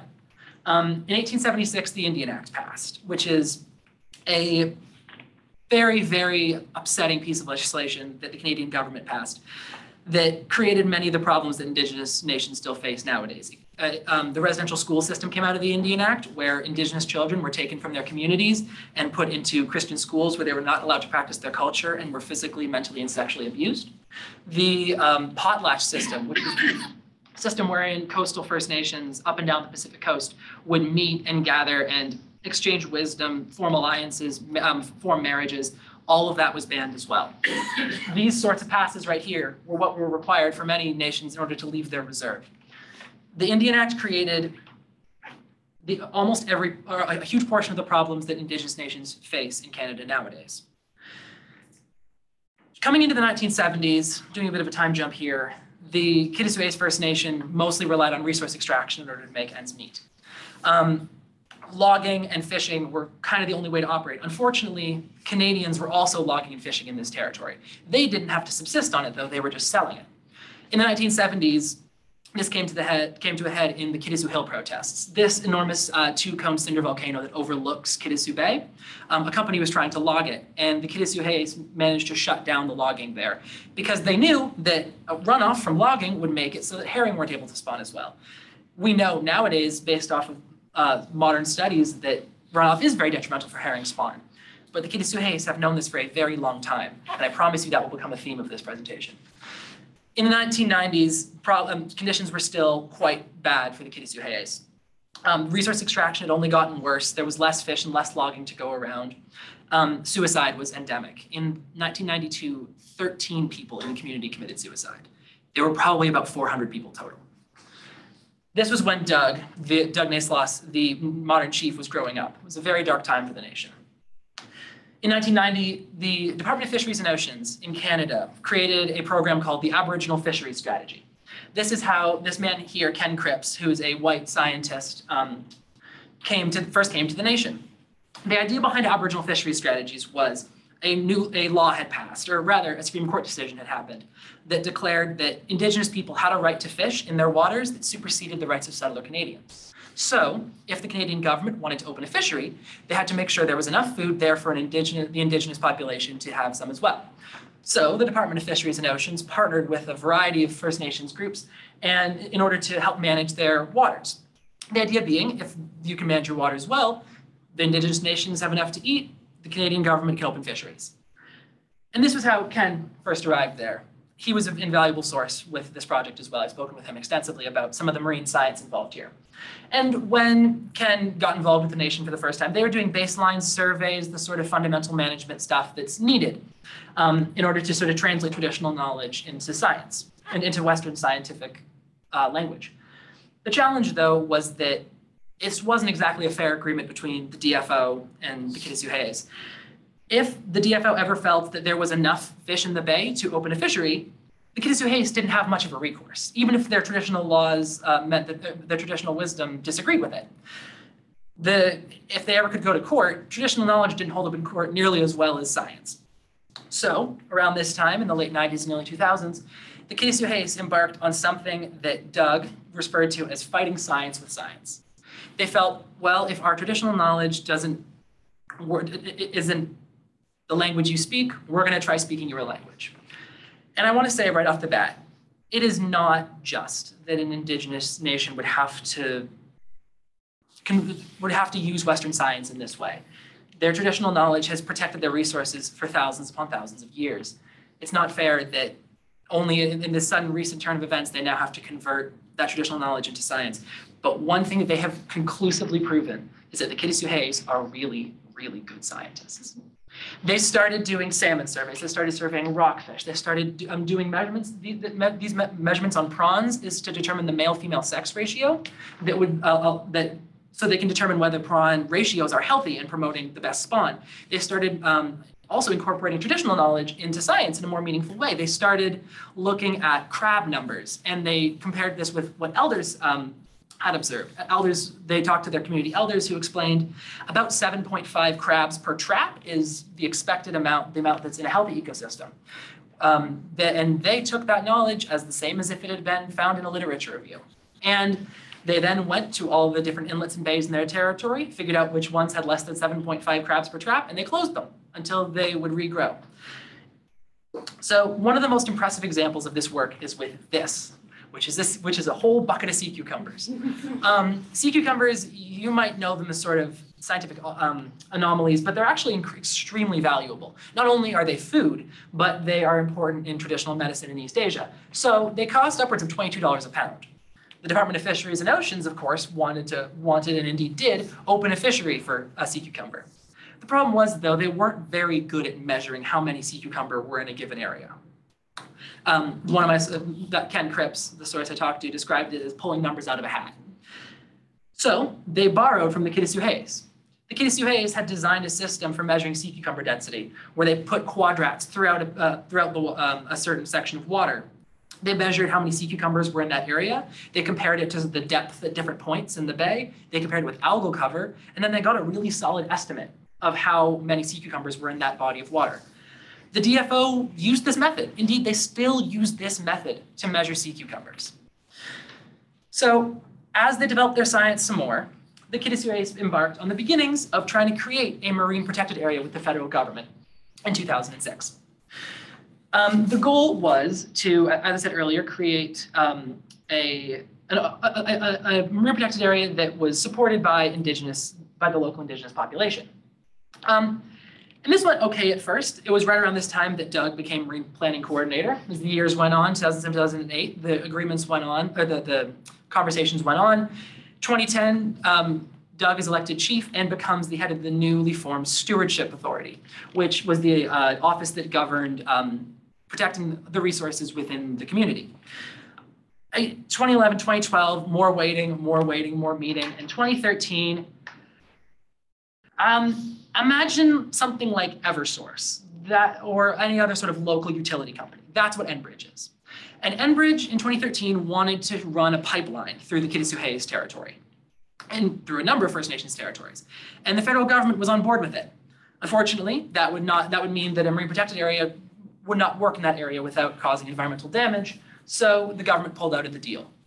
The Kitty Sioux Hayes spent much of the next while in court trying to fight this decision. It ended up, between the pressure from Kitty Sioux Hayes and a number of other nations, it ended up working. Enbridge pulled out in 2016 and the pipeline was never built. But that sort of relationship defined much of the next period of time for the Kitty Sioux Hayes. 2014 was an especially bad year. The DFO opened up a herring fishery without the Kitty Sioux Hayes or any other local nation's approvals, and they sent a bunch of fishing boats to Kitty Sioux Bay. The Kitty Sioux Hayes had to drive the fishing boats out in order to re-secure control over their bay. That same year, the Kitty Sioux Hayes took DFO to court over how many sea cucumbers they were allowing in fisheries. The thing was, something changed this time. The DFO actually decided to settle, and the Kitty Sioux Hayes got pretty much everything that they wanted out of the deal. According to one person I spoke to within the nation, That's because the Kittisuhe science was just better. They just had more accurate data than anything that the DFO could provide with modeling. And this is something of a turning point where the Kittisuhe science begins to supersede that of the DFO. 2015 rolls around, a new government's elected. The former conservative government was not reelected, and the Liberals under Justin Trudeau took power. This was when the Marine the Marine Protected Area Network Action Plan began. Indeed, they wanted the Kittisuhes involved. They wanted to turn Kittasu Bay into one of these marine protected areas. I spoke with Doug about this a little bit, and he explained that this was a very, very painful process. The DFO wanted more control than the Kittisuhes on a lot of different points, and crucially, they wanted to view everything in the big picture, which unfortunately does not work when you're a small nation that was only able to survive based on the food that's in your waters. So I'm now going to read a little section from my thesis about what happened next. The hope was to complete the MPA network planning process by February 2023, so they could announce it at Impact 5, a global conference on marine protected areas. Before then, though, on December 18th, 2021, there was to be a meeting between the Coastal First Nations and DFO. In DFO's letter preceding the meeting, however, there was no item on the agenda for the MPA network. The Coastal First Nations got a sudden sense of deja vu. The federal government was about to pull out again. So, according to Ken Cripps, the representatives from the Coastal First Nations, Nanamokolas Council President Dallas Smith, Heiltsuk Chief Marilyn Slett, Haiduk President Gaguis, and Doug Naislos, among others, entered that meeting with a very clear strategy: to rip them a new asshole. In that Vancouver conference room, decades of frustration finally boiled over. The Coastal First Nations laid out what they needed to be done to rectify this situation, or else they threatened to cut DFO out of the planning process altogether. Whenever the two DFO representatives tried to argue, the group shut them down. It wasn't pretty, Cripps said. When they were done, they walked out of the room with the threat of, we could be on the world stage at Impact 5 announcing great things, or we'll just drag you through the mud so badly you won't even know what hit you. The Kittisuhes were done waiting. December 18 broke the camel's back, Cripps said. By that point, there was nothing left to do. Naislos went back to Klemtu and told his community that they wanted to go ahead without the federal government and create their own MPA. The community was near unanimous in their support. Finally, the Kittisuhes had the chance to be the principal authority deciding how to manage their bay. In the background of these political machinations, the Kittisuhe Stewardship Authority and other offices have been assembling management plans and doing groundbreaking science to guide their decision-making. It was time to put it all to work. But first, on June 21st, 2022, the community of Klemtu gathered in the Big House, the enormous cedar wood longhouse that the Kittisuhes use for important ceremonies. Nearly every Klemtu resident was present. The hereditary chiefs and the matriarchs, dressed in traditional style and flanked by the enormous totem poles, spoke before the community about the decision to create the new MPA. The official declaration was drawn up and signed by Naislos and two hereditary chiefs. Soon, the singing and drumming began, with community members dancing in the sandy ground at the center of the Big House. There was a lot of work ahead, but just for a moment, the community could celebrate. So what happens now? The Kittisuhes have declared this marine protected area. Now what are they going to do? Well, first of all, they're going to continue doing the research they've been doing and expanding it extensively. The Kittisuhes, thanks to a number of partnerships with local universities, especially the University of Victoria, have managed to expand their scientific capacity extensively. They've done research with eDNA to figure out the genetic makeup of their spirit bear population. They've been using AI-powered drones to count ducks in their bay. They've been using satellite technology to assess the spread of kelp. They've been examining the impact of European green crab on eelgrass beds. But of course, a protected area is protected by people. So they used a sort of dual-pronged approach to protecting their area. First of all, they had their coastal guardian watchmen. This is sort of their equivalent of park rangers. In fact, a few weeks before the protected area was declared, the British Columbia government gave the coastal guardians the same authority as provincial park rangers. They are there to make sure visitors are staying in the correct parts of their waters. They prevent poaching, and they do everything to make sure that their resources are protected. At the same time, though, the Kittisuhes struck a number of deals with fishery lobbies. They would speak to people who were speak to lobbies that were dedicated just to clams, just to salmon, just to herring, and struck deals with them. They would say, okay, you're allowed to fish in this part of of our waters, but not in this part. And they would say, you're allowed to fish in this part, but you have to give us a cut of the profits or a certain amount of money. This is how they fund a lot of their conservation work. When I was in Montreal and Doug gave his speech, he mentioned that only a few hours earlier, they had signed a deal with the last lobby that they needed to sign in order to keep every fishery lobby out of Kitasoo Bay. At this point, they've all but cut the federal government out of protecting this area. They've managed to deal with industries, they've managed to deal with poachers. They're both the carrot and the stick of the government that they need to be to relate to outsiders. And that's where I thought this presentation was going to end. But then, on February 5th, 2023, remember that conference that I mentioned earlier, Impact 5? Well, it was held. And the Department of Fisheries and Oceans decided to come back to the table and go ahead with the Marine Protected Area Network. A number of First Nations leaders spoke there, including Dallas Smith and Marilyn Slett were at that meeting in Vancouver. And the DFO and these nations all agreed to go forward with the MPA network. Dallas Smith has this great quote where he said, where he opens his speech by saying, "Miraculous might be too strong a word. We've worked too hard for this to be a miracle."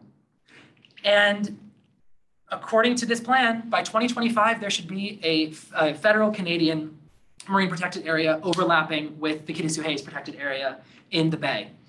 Of course, this is the federal government. They've pulled out twice before.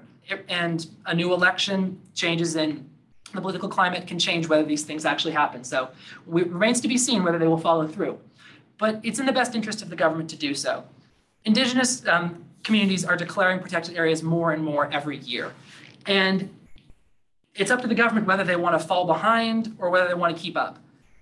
Indigenous protected areas are the way of the future. And if the government wants to stay in the past, that's up to them. Thank you, everybody. I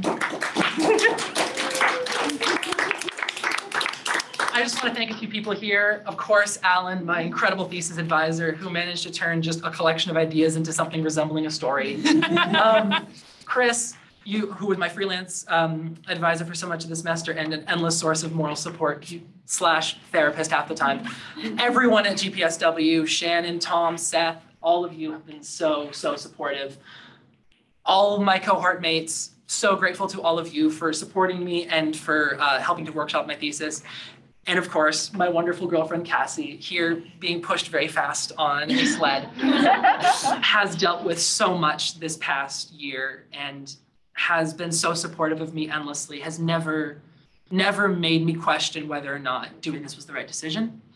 And this work is as much a product of your support as it is my actual work.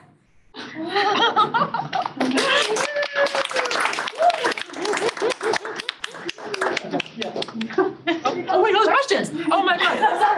I'm so excited. Margarita. Alan.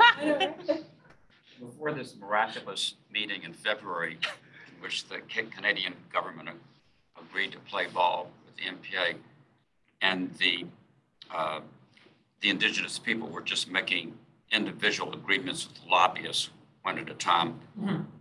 How would those agreements have been enforced? So yeah, so that's where so there's two ways. First of all, and again, referencing sort of the carrot stick approach. The carrot approach is, let's say there's a clam fisherman that wants to go rogue and start fishing in Kitasoo Bay where he's not allowed. If the watchmen catch them, first of all, they could charge them 100%. And they also are threatening the relationship between the Kitasoo Hayes and the fishery lobby. So they get in trouble both with the Kitasoo Hayes and the fishery lobby. They could risk serious repercussions from both sides. And then, of course, there's just the direct action of if there's random poachers that want to steal crabs or something like that, the Guardian Watchmen just shut them down and kick them out, and oftentimes also take their crabs.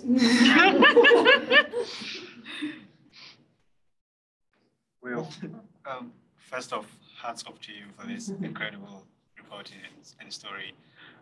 Last fall, you, Vijay, and I took a class on Indigenous history at MIT, and we learned a lot about Indigenous methodologies and research and sort of relationality, which you acknowledge your position in this story. But can you tell us a bit more about like how you've been able to draw from some of the lessons in that. I think not many journalists, will have that. Yeah, I think that's definitely an important thing. It's sort of why I did the little positionality statement at the beginning, because if a Kittisu Hayes journalist decided to take a look at this story, they would of course come away with a radically different perspective. I think that the importance of sort of in journalism of acknowledging your own biases that are not even personal, but they're cultural, they're based on how you grew up, all those sorts of things, are especially crucial when dealing with Indigenous communities, because their like philosophy, government systems, and way of living is often very different from the way that Western society sort of prioritizes itself and designs its systems. And while like I said, everything I reported here is accurate as far as I've been able to discern, the challenge is that there are going to be elements that I will never be able to properly express. I don't have the Kittisu Hayes' relationship to their land. I don't have their relationship to their resources. So I can empathize, but we can never truly share what that's like. You know what I mean? V? I was wondering if you could speak a bit about like the difference between Indigenous and Western science, because you've mentioned that Indigenous science isn't just science done by Indigenous people. It's a sort of a specific perspective on science. Yeah, it's a very complicated question, and it's a great question, but a very complicated answer. And there have been books written on the subject. When I say Indigenous science, the most important thing is the way that Indigenous science upholds traditional knowledge. So when I mentioned that thing about sort of doing a literature review of traditional knowledge, every time that the Stewardship Authority starts a new study, they first talk to a bunch of community elders over a cup of tea and say, so what do you like what's your experience about, the crab population, the abalone population, have you noticed any changes in eelgrass? And they talk to a number of elders, and if there's consistency, they view that as akin to finding a strong finding within a literature review. Of course, it can be challenged, but that is prior research. That's the first big part. And the second big part is sort of the holistic relationship with their landscape. That's more increasingly a thing in ecology nowadays. Ecosystem level ecology is huge, but it's impossible. Indigenous methodology generally, I can't speak too broadly here, holds that a salmon isn't just a salmon, it's a salmon that's relating to so many other things. And you can't cut that part out of the rest of the science, if that makes sense. Tom? This may be off the track of your research, but I was struck by the sort of strange moment when you mentioned that there were two linguistic groups and then this catastrophe brought them together. And it made me wonder is how much of the local languages are still present in the area, and did you get any sense that discussions of the ecosystem, the land, the territory in those languages was significant to the way people were developing things like management plans and so forth and so on? My understanding is that the languages are not spoken extensively. I believe that, I'll have to fact check because I can't say with 100% confidence. One of the two languages I understand, there's only one living native speaker. And I can't say for sure, but I can't say that with 100% confidence. I would need to fact check that. But no, the residential school system and the potlatch ban and the reservation system, all of that really made it hard for Indigenous communities to continue their languages and cultures. It's extremely difficult. One of the miraculous things about the Kittisu Hayes is that they've managed to recover a lot of that culture. They didn't build their big house until 2002. And they have got another one of the duties of the Stewardship Authority is actually to preserve their language as a resource and to catalog the last remaining speakers, understand how the language works and preserve it for younger generations. Thank you, guys.